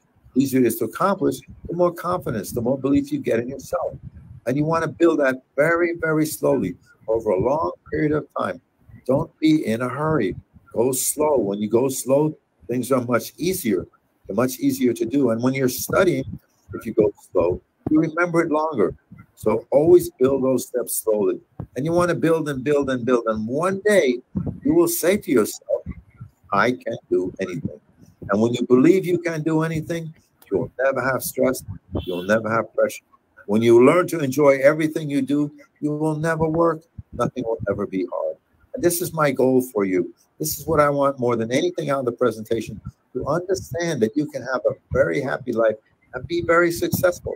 Just those three things. It's 100% mental. Learn to do that and develop things slowly. Anytime you find yourself in a difficult situation, slow down. Things will get easier, better to accomplish. Most people do this the opposite. They try to do more and more and more. They just get stress and pressure to the extent that they're miserable. You don't want that in your life. So just like I was talking to you, this was given to me by a group of third graders, 8-year-old kids in Africa. And I'm talking to you the same I talked to them, live your dream. Their dream was to come to America. So the girls went out, did fashion shows. The boys did car washes. They raised enough money to come to America. And we got to do kind of really cool things. They were in Florida for 2 weeks. We got to go to the beach. I love going to the beach. We got to go to Disney World, SeaWorld, all the cool attractions. We even lucked out and got on a bus. All 55 of us went to the Space Center to see a launch. So it was really, really a great opportunity. And it's really important to me. You know, if you ask me to do something, I will do it for you. I don't care what it is. I try to do everything. I'm writing with kids 8 hours a day from around the world. I do 4 in the morning and 4 at night every single day, just writing to things you tell me. I had a lot of response on Instagram. Instagram over the last few months, I've got thousands of people writing to me on Instagram. I try to acknowledge every comment. I try to answer when I can. It's really, really important. So the kid said to me, Gabe, we came to Africa. We came to America. We want you to go to Africa. My first thought is, why would I go to Africa? It's so far away, and what am I going to do when I get there? But I felt it was important. The kids came to America, I would go to Africa. In the course of doing that, I got to live a dream of mine I never thought would happen. And I want to share this with you. I want you to know, never give up on your dreams. They can happen when you least expect them. Never give up on them. And when I went to Africa, my dream actually came to come true. It's a dream I had as a little kid. I'd kind of given up on it, but it came true in Africa. And I want to share that with you. Just South Africa, all of the kids wear uniforms, just like in India. Everybody wears a uniform. This was at elementary school. There was 800 kids in this audience. All of the classes made signs. This was a 5th grade sign, which I just thought was kind of cute. When I went into 3rd graders' classroom, they all made space costumes so we could go up and study space. I usually send a lot of things to school. When I was in India, I brought up a lot of gifts for kids in the school, something you can look at and remind yourself of some of the things we talk about. I know we can't do this virtually, but hopefully you'll find something that you can remember from this, and you will use it to help yourself in the future. This was at a high school. They took 400 kids from 20 kids from 20 schools. They put them all together, and I was speaking with them. My favorite thing to do when I go to schools is hang out with you. More than anything, I want to hang out with you. I feel I can learn so much from you. When you ask me questions, it helps me to be better prepared for other kids who ask me questions. So I can learn so much from you that I can share with others. It's my favorite thing to do. I know we can't do this because this is virtual, but when I was in India a few weeks ago, we did it every time. So hopefully we'll have some time afterwards for some questions. We can kind of hang out that way. In the future, when I go back to India, hopefully you'll come by and I'll get to meet you. This was a little baby elephant. That was so much fun. It was just like a little puppy. And when I was in India, I was kidding around. I say, no, everybody I know, everybody in India has an elephant. It's so much fun to play with this elephant. And I got to do a fun thing. I got to ride an elephant. I love to go fast. And you say, well, elephant isn't fast, but you're bouncing around side to side, jumping up and down. It was so much fun. I really enjoyed it. And this is my dream. I'm a cat lover. So I always dreamed about playing with baby lions. So when I got to Africa, the first thing I said, how can I play with baby lions? Since somebody helped you play with baby lions. So we found a place where there was 4 little lion cubs. These lion cubs are 2 months old. They're just like kittens. They purr and they bite and they scratch, they jump around. They're just so much fun. But if you look at this little lion, this lion is 2 months old. It weighs about 20 kilos. And if you look at its paws, it's almost as big as, I'm feeding it a bottle. Its paws are almost as big as my hand. It's got super sharp claws, super sharp teeth, and it's very strong. So when I was laying on the ground playing with this thing, they were actually playing with me, all 4 of them. They would drag me one place, jump on me. I would jump on them. It was so much fun. Never give up on your dreams. They can happen when you least expect them. Now, if you have a little kitten and you play with this kitten, you stick your finger in the mouth, it bites across your finger. You don't feel a thing. It's a lot of fun. But this thing has super sharp teeth, super sharp claws. And when you stuck your hand in its mouth and it bit you, it created some holes, a little bit of scars, but it was the most fun thing I ever did. And I do this with my cats at home, so I try it with the lion. It's just so much fun. Then only a couple more things, and then hopefully we'll have time for questions. What I want to talk to you about now is the future of the space program. The future of the space program is called Artemis. Now, I don't know how many of you are aware of this, but there's a mission right now on the launch pad. It just came from the VAB, the Vehicle Assembly Building, to the launch pad. It's called Artemis. Now, Artemis got its name in the 60s and 70s when astronauts went to the moon. They went under Apollo. Apollo is the Greek god who loved the moon. They went under the Apollo mission, and that's was 100% guys. That's why it was called Apollo. Artemis is Apollo's twin sister. She's a goddess who loves the moon. And it's really cool for me because I have a twin sister. So he's got a twin sister, and her name is Artemis. That's where it got the name. Artemis is going to take women to the moon for the first time and to Mars for the first time. Guys are going to go as well, but women are going to go first. That's why it's called Artemis. And this is what it looks like. It's on the launch pad right now at KSC. If you go to the NASA site, nasa.gov, you will see it on the launch pad. So this is called SLS, Space Launch Systems. The name of the capsule is Orion. So a few months ago, they took it out to the launch pad, and it was super cool. They had what was called a blood moon. The moon was down here. It was red. It looked just like the sun. As Artemis got closer to the launch pad, the moon rose. And when it got on the launch pad, the moon was right beside it, which was really cool because it's going to go to the moon. So the last thing I'm going to talk to you about, one thing I want to show you a little bit about how this thing launches and how it was made. So I asked you to count down twice. You did really well. You got better each time. I'm going to ask you to do it one more time. Now you see a countdown clock over here. I think it starts at 16 or 15. Just count down with it. Do your best. You've done it twice. Each time you do it, you learn. I know you can do it better, and prove it to you. If you do your best every time, you get better every time. So count down with it. 14, 13, 12, 11, 10, 9, 8. Okay, stop. The future is on the horizon. Okay, go. 4, 3, 2, 1. Wait, stop. How will we take the next step? They say go, blast off. We all jump up and down and clap. Come on. I can't see you, but I hear you. Jump up and down and clap.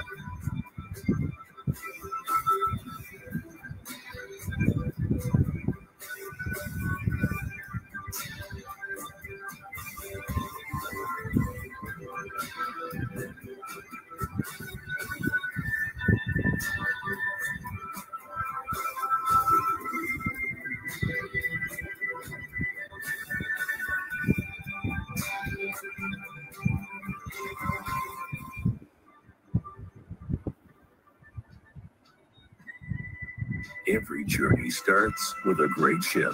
The Space Launch System, or SLS, will allow explorers to make greater discoveries than ever imagined. SLS will take us further than Apollo, carry more than the space shuttle, and enable unfathomable scientific breakthroughs. SLS stands on the shoulders of legacy systems and is teaming with industry, other government agencies, and academia to build the largest and most capable rocket in history. Cost-effective and efficiently designed, SLS will demonstrate new technology, foster innovation, and be the engineering marvel of our generation. Production of SLS is happening right now. Boosters are being built, engines are being tested, manufacturing has begun. The Space Launch System is an extraordinary undertaking in America's long and storied history of unthinkable human accomplishments.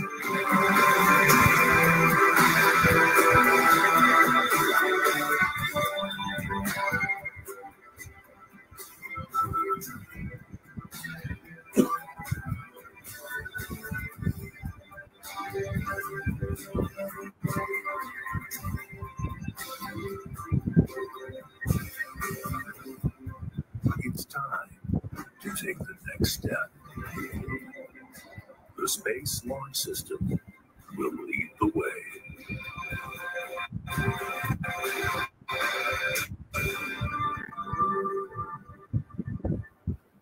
So this is SLS and Artemis. It's on the launch pad right now. It's going to launch at just after midnight on November 14th. So I think it's like 9:30 in the morning, India time. Try to watch this. Nothing like this has ever launched before. It's the most powerful rocket ever built. It's never been launched itself. It's going to go to the moon. It's going to go around the moon. Then it's going to go to deep space. It's a test mission to see how everything looks. So we only have a little bit of time left, and hopefully we'll have some more time for questions. I just want to talk to you about one more thing.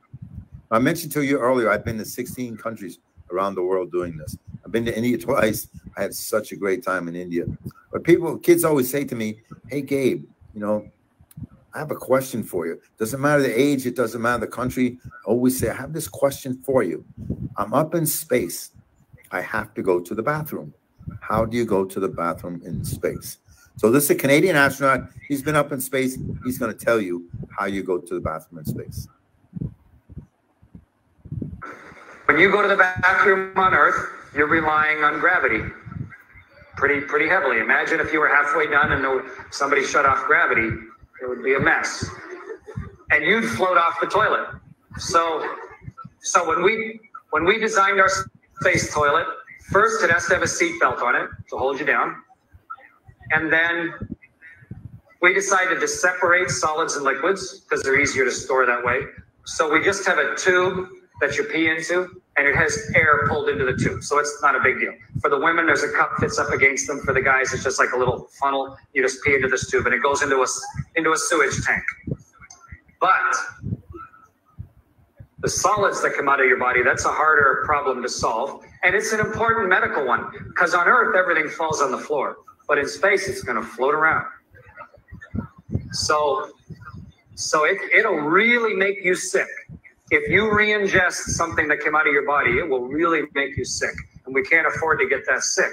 So we designed a toilet that instead of gravity pulling everything into the toilet, it has air flow. There's air pulled down into the toilet. It's sort of windy when you're sitting there, but it pulls everything out of your body. Everything that comes out of your body gets pulled down into the toilet by the air.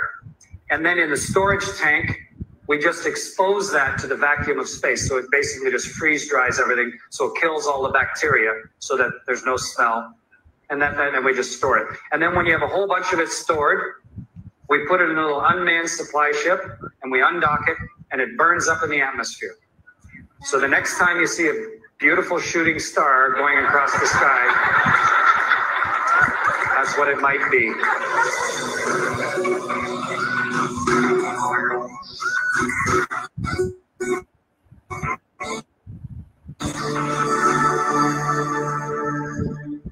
I just want to tell you a little bit about this movie, and then we'll have time for hopefully some time for questions. I want you to know this movie is a comical way of saying what happens in space. You really can't see this movie. And I want to stress to you, especially the younger kids, you really can't see this ship. We all wish on stars our whole lives. From the time we're little kids to adults, we never stop wishing on stars.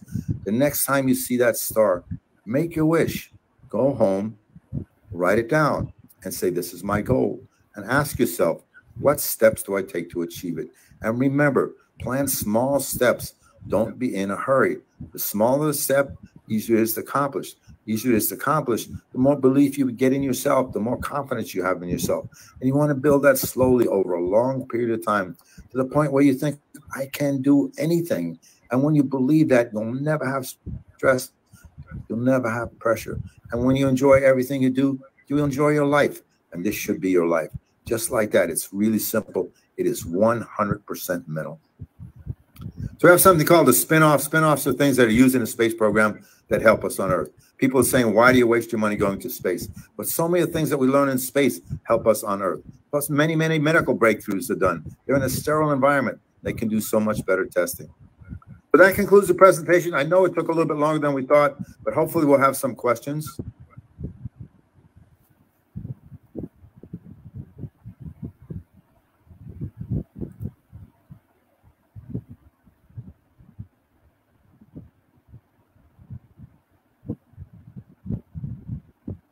Have time for questions? I'll be happy to take questions. Yes, Gabe. It's an excellent session for all of us, and I have to congratulate you with your one photograph has been highlighted by your cell phone as abbreviation of GABE, GABE, Great Adventure Beyond Earth. Really, it's your session is it's itself a great GABE. Great Adventure Beyond Earth. We understand, got chance and scope to understand the universe, even the process which has been conducted on the Earth by NASA, and what are the process and how it is possible, and what are the duties of the engineer scientist. So it's an excellent session, sir. So I would like to now, sir. Now I would like to invite one by one some students to, if they want to ask some question, though they have raised their hand so many times ago at the early moment of beginning of the lecture. So one by one, I would like to invite first of all Dhairya Jain. Please unmute yourself, and one by one, please come to ask and talk with Gabe. Dhairya Jain. Yes, sir.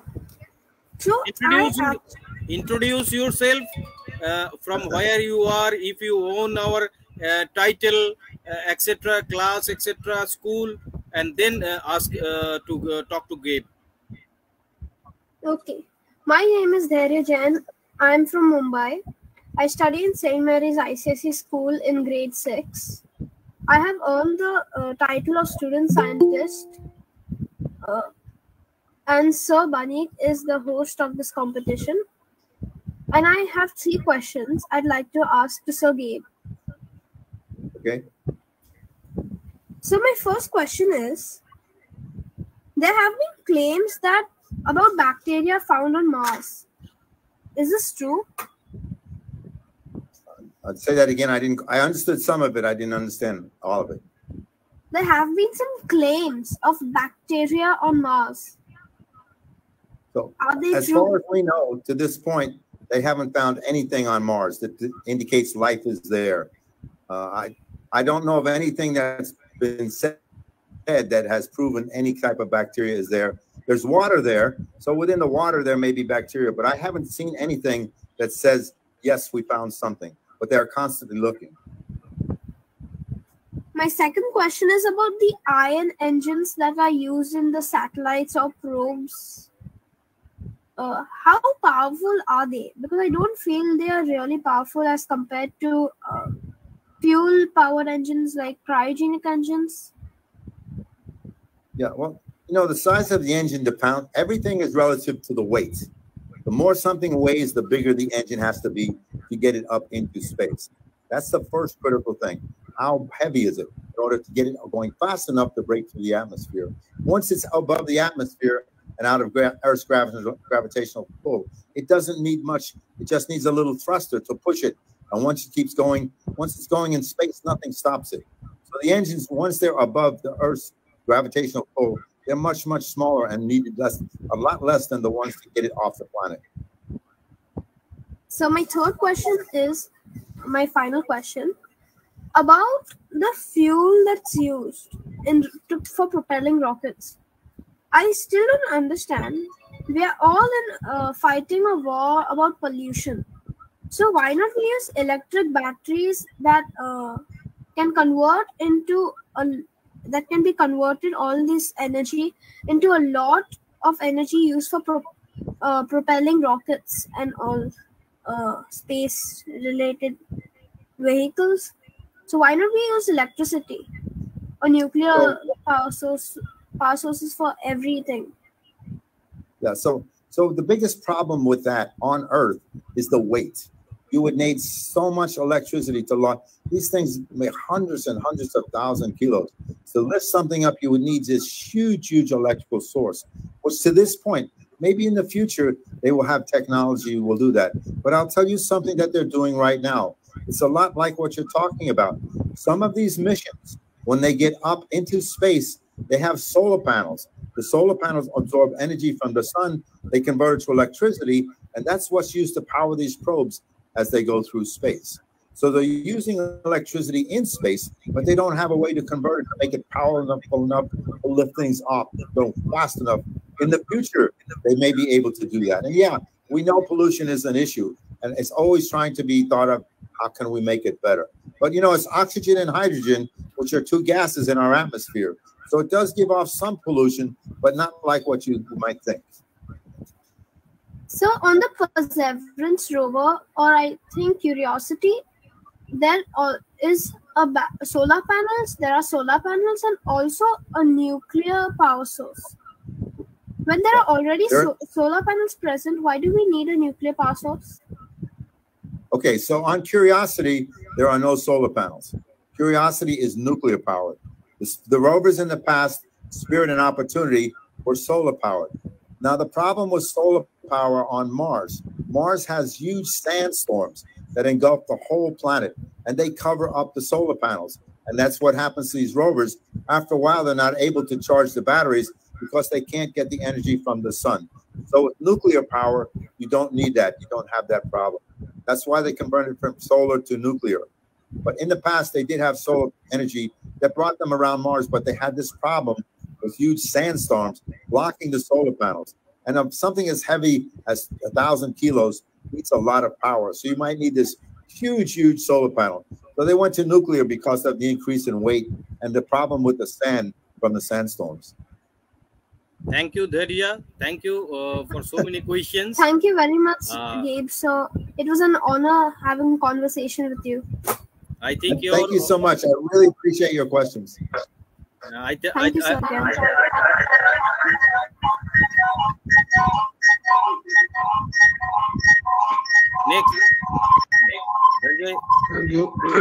Next, I would like to invite Jia Jadab. Sir, please give the chance to students first. Jia Jadab. Yes, sir. I am Jia Jadab from Mumbai, Maharashtra. I have a simple question. My age is 12 and I want to become an astronaut in the future. So can you tell in short guidance what we really need to do for becoming that? Or what are the sources or what type of educational sources we need to do that? Yeah, so it's a very good question. And many people ask me now, to become an astronaut, you really need a good science background. So any type of engineer will help you get into that position. Aeronautical or aerospace engineering are two excellent fields, but almost any type of engineering field will get you to become an astronaut. Now, what I suggest you try to do, you try to get through ISRO, the Indian Space Agency, try to become an astronaut in India. Because if you want to go to America, and a lot of kids want to go to America, I don't discourage you, but you have to be an American citizen in order to be an astronaut in America. That's okay. It's not a huge problem. One of the ways you can do that, in order to become a citizen, you've got to get to America. So how can you get to America? One of the best ways is through education. America has amazing international programs for students who want to come to America. So you can go to university in America, you could go to graduate school in America, or you could go for a doctorate in America. But you've got to get there. Once you're there, you try to stay and establish residency. Once you establish residency, then you apply to go to NASA. I mean, it's possible. But if I say to you, your name is Jira, did I say that right, Jira? Yes, Jia. Yeah. Okay. So, so if I say to you, look, if you say today, I want to go to America, I want to be an astronaut, I will say to you, it's possible, but it's probably going to take you about 20 years. And you have to understand, it's a lengthy process, but it's okay. You're going to pass through those 20 years either way. So you can pass through them, building towards your goal with becoming an astronaut, or you can do something else. But don't worry about the length of time. It's more important.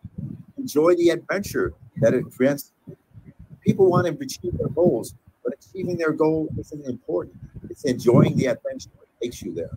Most of the time when you get there, you're not going to stay there. You want to do something else. Or it's not what you thought you're going to do something else. If you had a miserable time getting there, you don't want to do anything else.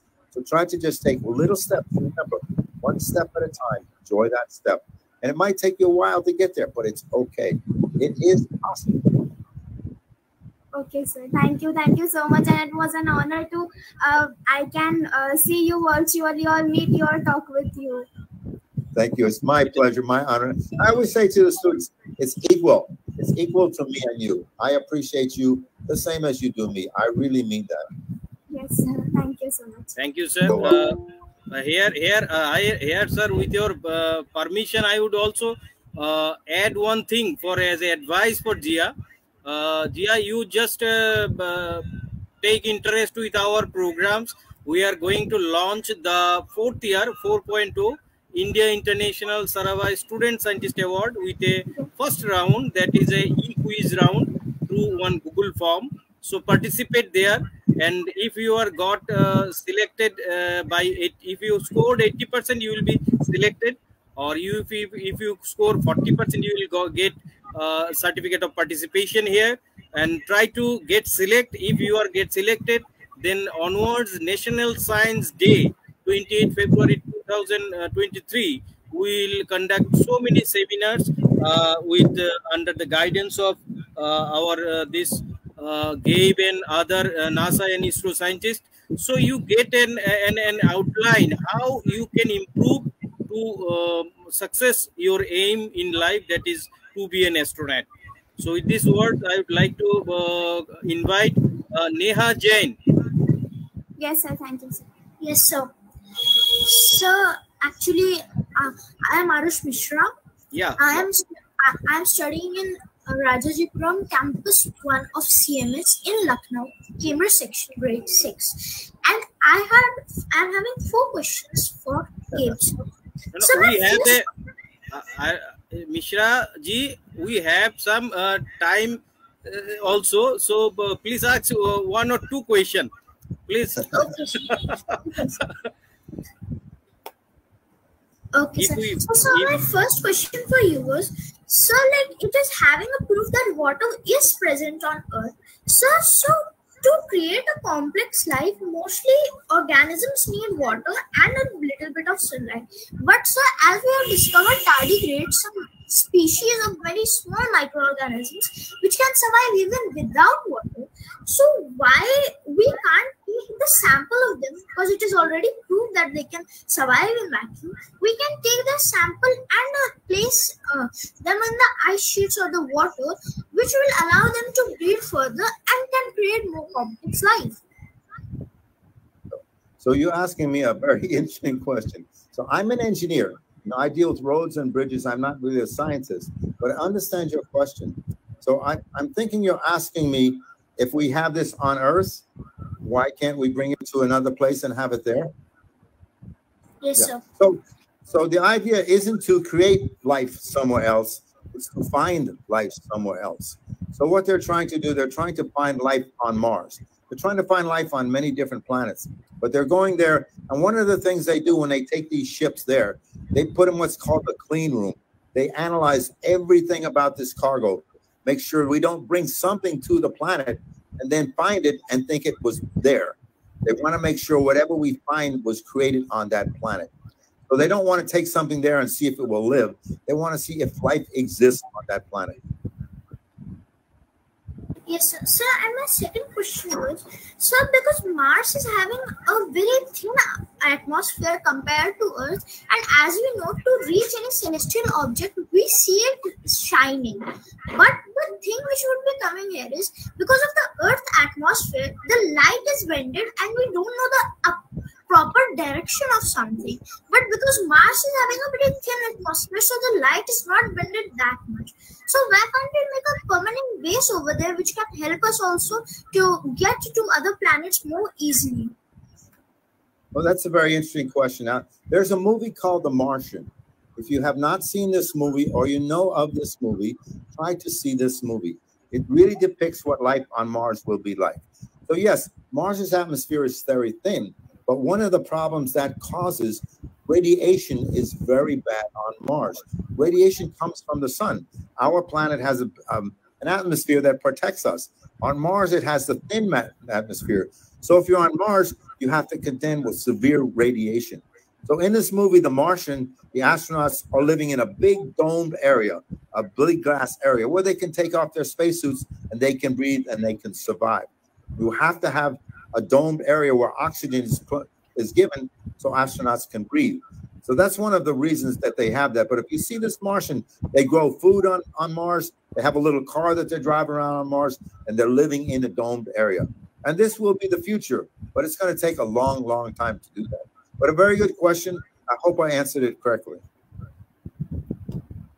Thank you. Thank you, sir, for answering my question. It's an honor to that you I asked you question and you told me the answers, even online. It was a great honor for me. And for me as well. I want you to understand that. Thank you. Next, I would like to invite Divanshi Mehta. Unmute yourself. Divanshi Mehta. Hello, sir. I'm Divanshi Mehta, and I'm from Navi Mumbai. I study in Balbharti Public School, okay, and I'm in 8th grade. So I just wanted to ask you a simple question that I see a lot of YouTube according to relating to space and other programs, but I get a lot of fake news from there. So can you just provide us with some books or something like newsletters or something like articles so that we can get the actual information what the programs is really about?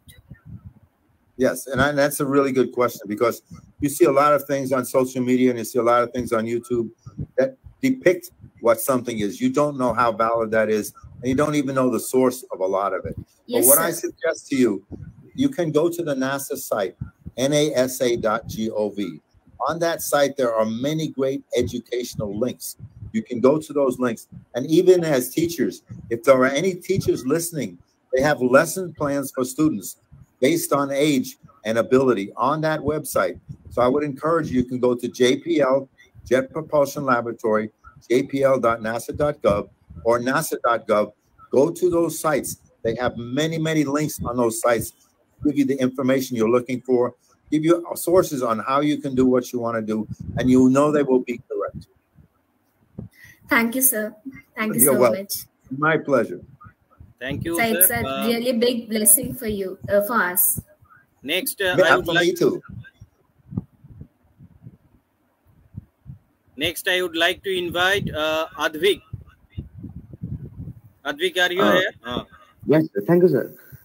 Gabe, sir, first of all, it's a really good pleasure to, talk to you. And thanks for this very informative information you gave to us today about NASA. It's a really good thing that you're doing it. And I really appreciate it, first of all. And Thank you. I'm currently in 11th grade studying engineering. I'm an IIT aspirant. So I really wanted to ask this, that how to stay, consistent in studies. Every time, whenever I give tests and I really get good marks sometimes, I get overconfident and try to stay consistent, but it doesn't go the same way. So how to stay, focused, consistent in studies, and keep scoring good marks and keep looking for opportunities for your goal and etc. Yeah, it's really a good question, and sometimes the hardest thing to do is figure out what you want to do. My sister, when she was 3 years old, she knew at 3 years old what she wanted to do. It's so easy to do something when you don't know what it is. Most of us don't know what we really want to do. So we try to struggle. What do we really want to do? And how do I maintain what I want to do? So it sounds to me like you're doing all the right things. You're just having a little bit of a challenge trying to figure out, is this what I really want? So what I suggest to everybody, if you're not sure what you want to do, ask yourself, what would be the most fun thing to do every day? When I get up every day and I go do this, what is the most fun thing? And say to yourself, okay, this is my goal. This is what I want to do. What steps do I take to achieve it? And you always want to take small steps. You just want to focus on one day at a time. When you get up in the morning, you say, okay, I want to enjoy this day. I'm going to do my best at everything I do. It doesn't matter. I'm just going to enjoy this day. That's a short-term goal. And then you take those short-term goals and you build them into a long-term goal. But try to stay goal-orientated, and you can adjust. Every day, it doesn't matter. Today, this is what I want to do. Tomorrow, this is what I want to do. But stay focused on one day at a time. Challenge yourself. How well can I do this? And if you learn to do that, you'll feel good about your effort, and it'll give you more confidence and belief. Okay, I'll go to the next day. Yes, but I understand sometimes it's hard to stay focused and it's hard to keep motivated. But if you do short-term goals, it's just one day. If I say to you, do you think you can do this for one day? Just one day. You'll probably say yes. And then you do that every day. And you want to make sure you enjoy that day as you pass through it. That is the most critical part of learning. So I hope that helps you. Thank you.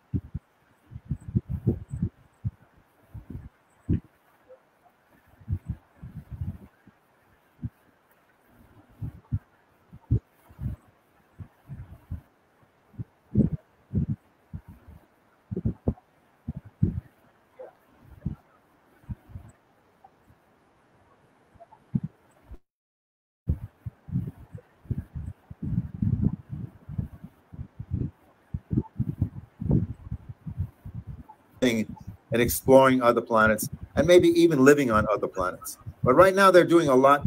What holds us back is technology. We only have so much technology. As technology advances, and like with the James Webb Telescope, we're seeing things we never saw before. And now that we see them and learn about them, it helps us to develop a process that may take us further.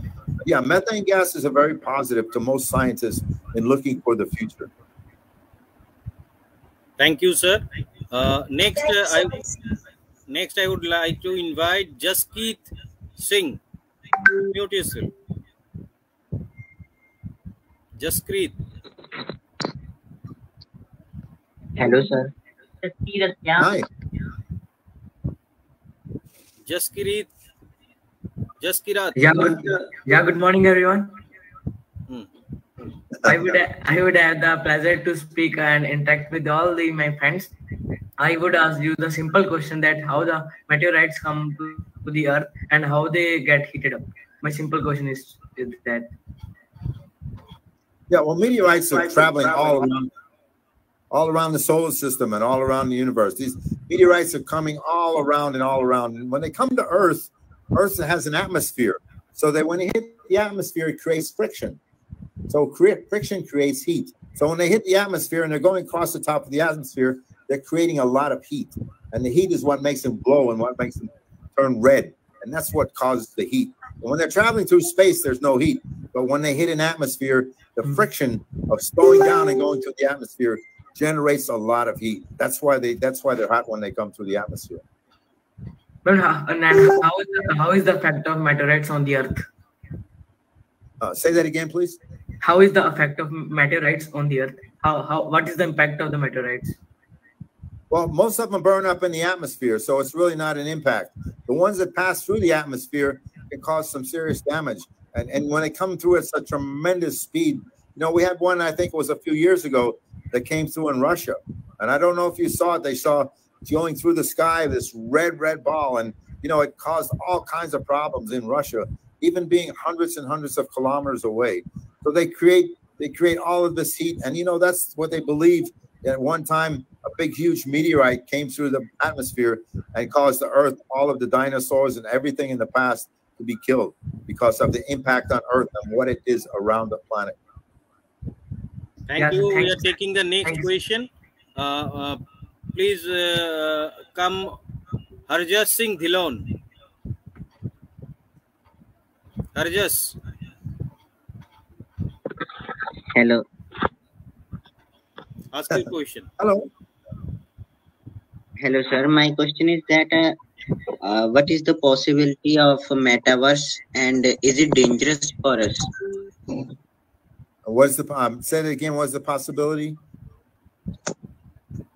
of metaverse? If I am not beyond to the topic, metaverse. Materials. I'm not sure what word you're saying. Sir, I think he is very much admired to Stan Lee, who designed Avengers and all the things. And here is a word he said that is metaverse is there. Beyond universe, there is a metaverse. So he want to know whether it is possibility is there or not. I think anything is possible. I really believe anything is possible. I really don't know much about this subject, so I really can't answer intelligently. But I really believe anything is possible. It's just, do we have the technology to verify it? You know, do we have the technology? If it is there, can we verify it? I don't know if you know, they talk about Planet X in our solar system. So Planet X is a new planet they think they discovered, but it's so far away, they can't even verify it exists. So many of these things, for me, you know, they're there in theory, but not in reality. And I don't know until technology advances considerably how we can actually validate that something we think is there is actually there. Next, I would like to invite Partha Thakur. We have a lot of people in raise hand queue, so we are taking some of them. Partha Thakur, ask your question. Am I audible? Yes. Hi. All right. So, hi, Gabe. My name is Parth. I study in Balbharti Public School, Kharghar. It's a school in Navi Mumbai. I had a question that has been nagging at me for quite a while because I've been following the work of NASA, right? I couldn't really figure out how do you guys decide, you know, what sort of mission to focus on? How do you guys just go, hey, I'm going to go redirect an asteroid, or, you know, I'm going to explore Titan for that matter? How do you guys decide what will be your priority, what questions to probe on? So what they have, and again, I'm not really knowledgeable in this area, but I know a little bit about it. There will be a scientist or somebody of notoriety who will come to NASA and say, I think this would be a good program. I think it would be a good project. Let's send a probe to Pluto. Let's do this or let's do that. So once the idea is there, they form a panel with a bunch of people in NASA and scientists and technologists and try to figure out, is this a good project? How much will it cost? How long will it take? How can we do this? What are the benefits of this? And then they all get together and they're looking at hundreds and hundreds of different ideas. And they try to figure out which one would be the best to select. This process might take years.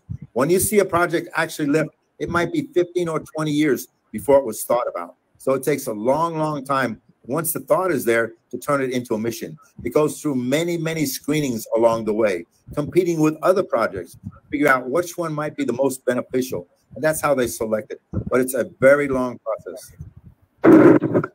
Thank you, sir. Next. Sorry, we have to take only one question.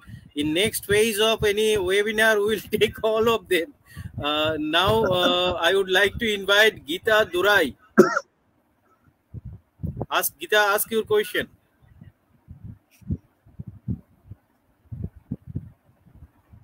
Hello, sir. Good evening, sir.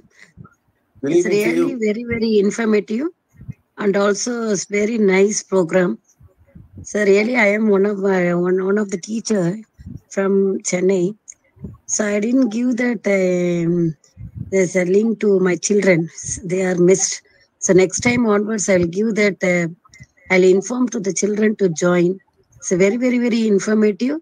So my ambition, I have to bring some children for scientists. So I have produced so many children, doctor, engineers, and other professions. But it's very, very, very, very nice program, sir. Really, I was blessed. Thank you very much, sir. Oh, you're so welcome. It is my pleasure and my honor. And listen, for the teachers who might be listening, I have a group email I send to schools around the world. If you get me your email, and you can go through the host of this program to get my email, send me your email address. I will add you to the group email I send to schools around the world. A couple of times a month, I send updates on the space program. I send cool links. I send pictures.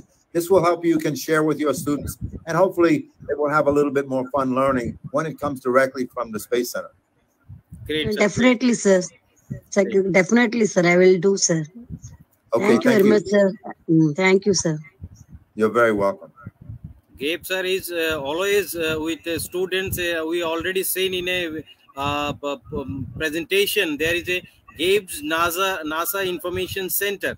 So we are also can do with all students and teachers some specific centers, and we can disseminate the space science or engineering science with all of them. So now I would like to invite Akanksha. Hello, sir. Hello, GABE, sir. Myself, I'm fine, sir. How about you? And myself, Akanksha, from pursuing my BTech in Artificial Intelligence and Data Science. Sir, I have a simple question. What is actually the dark matter and the dark energy is? And I think a right question to the right person like you actually is a food for my mind. So I expect an answer for this. Well, this is a really, this is a challenging question. I'm not a scientist, and there are scientists all around the world trying to answer this question. So I really don't know. I would tell you honestly, I don't know too much about this. I'm a civil structural type of engineer. So I deal with roads and bridges and buildings and infrastructure. So when you start getting into some really highly technical scientific questions, I really don't know. I hear of it and I know about it, but I'm not knowledgeable enough to try to give you a good answer. And I always say, when everything else fails, you can Google it. Google give you some response that hopefully will be beneficial. But rather than try to pretend I know an answer, I always say honestly, if I don't think I can help, I don't try to tell you something that might not be true. But you can always Google it. I'm sure you can research it and find out something that will help you answer this question way better than I can. And I don't mean not to answer. I'm just not sure of the correct answer. Thank you, sir. Thank you, sir. I'm sorry I couldn't do more. Thank you, sir. We are taking the last one, sir, if you permit. From Suman Bala. Yes, sir. Good evening, sir. Good evening to you. Thank you, sir. Sir, it's my pleasure to talk to you. Sir, my question is that as we see on social media or on YouTube that there are aliens present on the Mars. Sir, is it true? Well, so far they have not found anything on Mars to indicate life exists.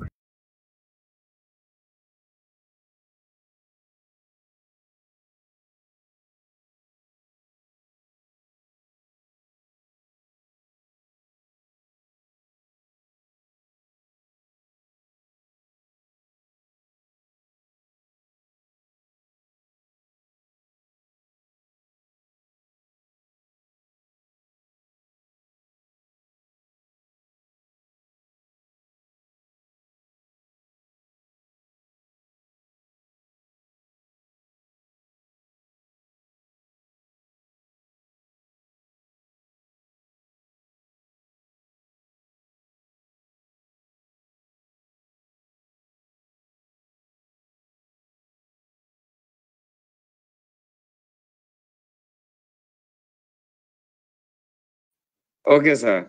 Sir, does aliens exist in the universe, sir?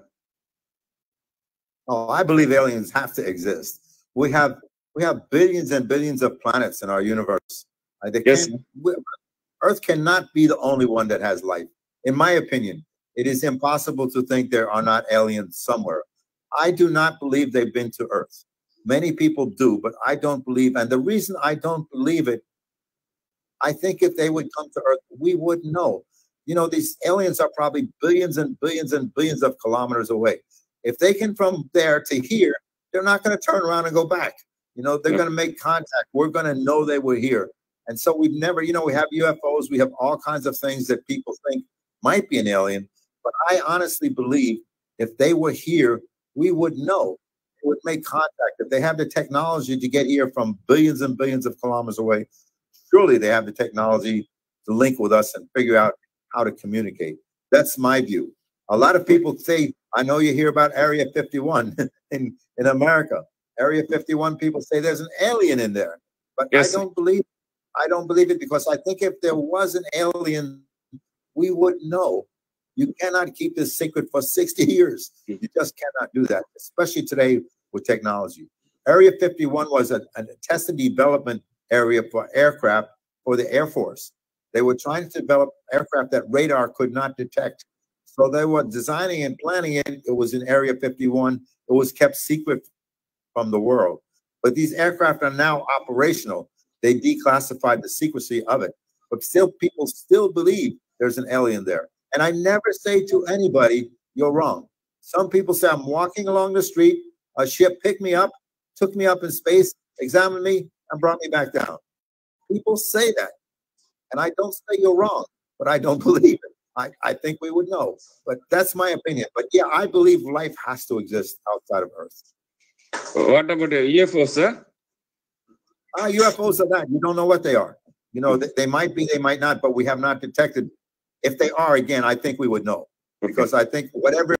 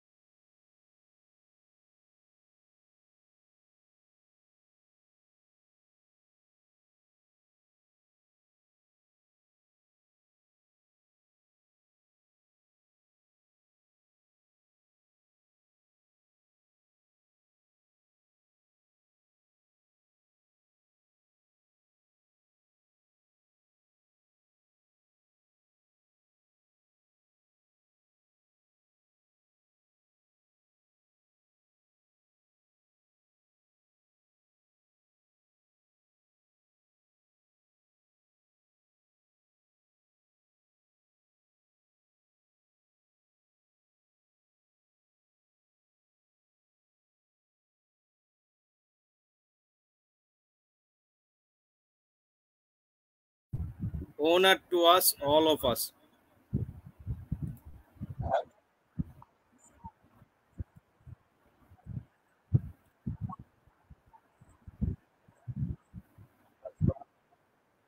The chance to talk with students. You know, this has been a bit challenging because I am traveling around the world, and we were trying to find a time when I wouldn't be flying somewhere, I wouldn't be doing something else. So we had to do a lot of calculations and coordination, but we were able to do it. And I thank everybody who participated. Sure, sir. Once again, due to your kind presence, it became a great session. And thank you once again, sir. Thank you. Thank you. Thank you, all of us. You're very welcome. By these words, once again, by thanking students and GABE, we are concluding this session here. Thank you. Thank you. You can leave and stay back. Thank you. Thank you. Bye. Bye. Bye, sir.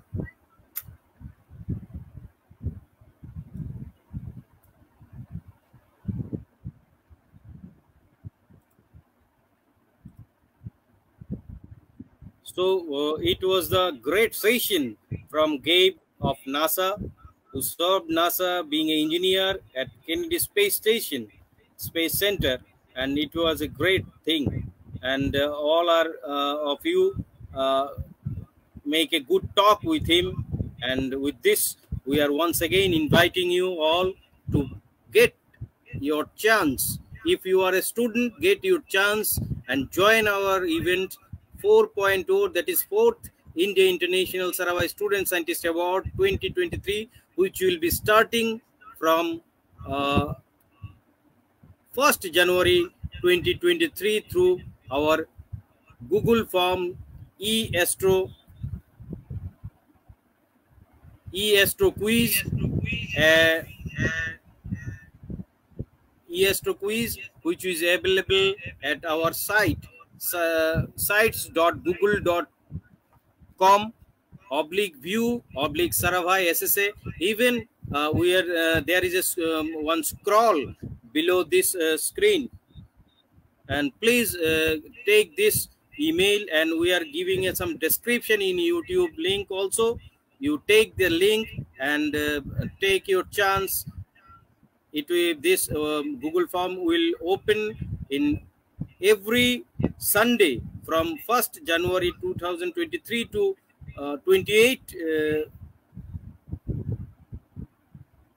February 2023 National Science Day.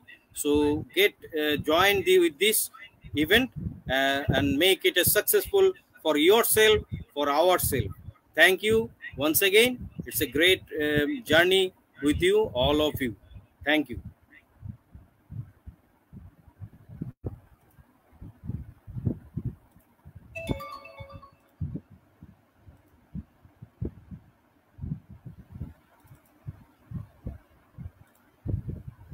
Another information, we are also going to conduct another November NASA event webinar on 14th November at same platform. So be there and take your chance to talk with NASA scientist George A. Selager.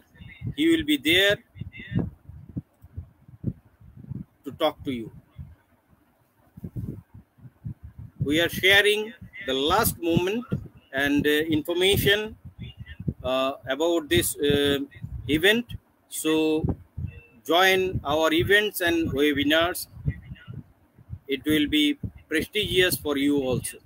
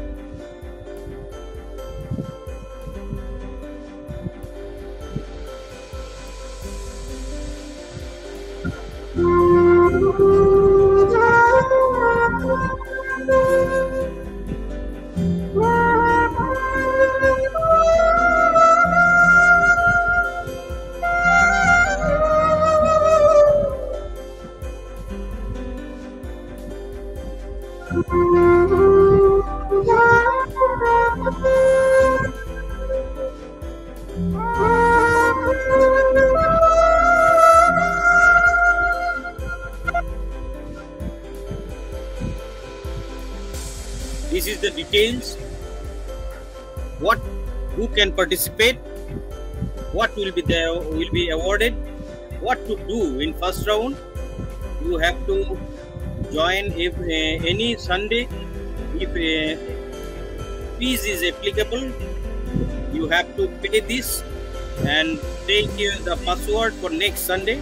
Attempt on Sunday, get 40% to get certificate of participation, and get 80% to get direct selection. And it is open up to 28 February. No fee is applicable for CWSN, BPL and host participants. Other have to we go through with the applicable fees.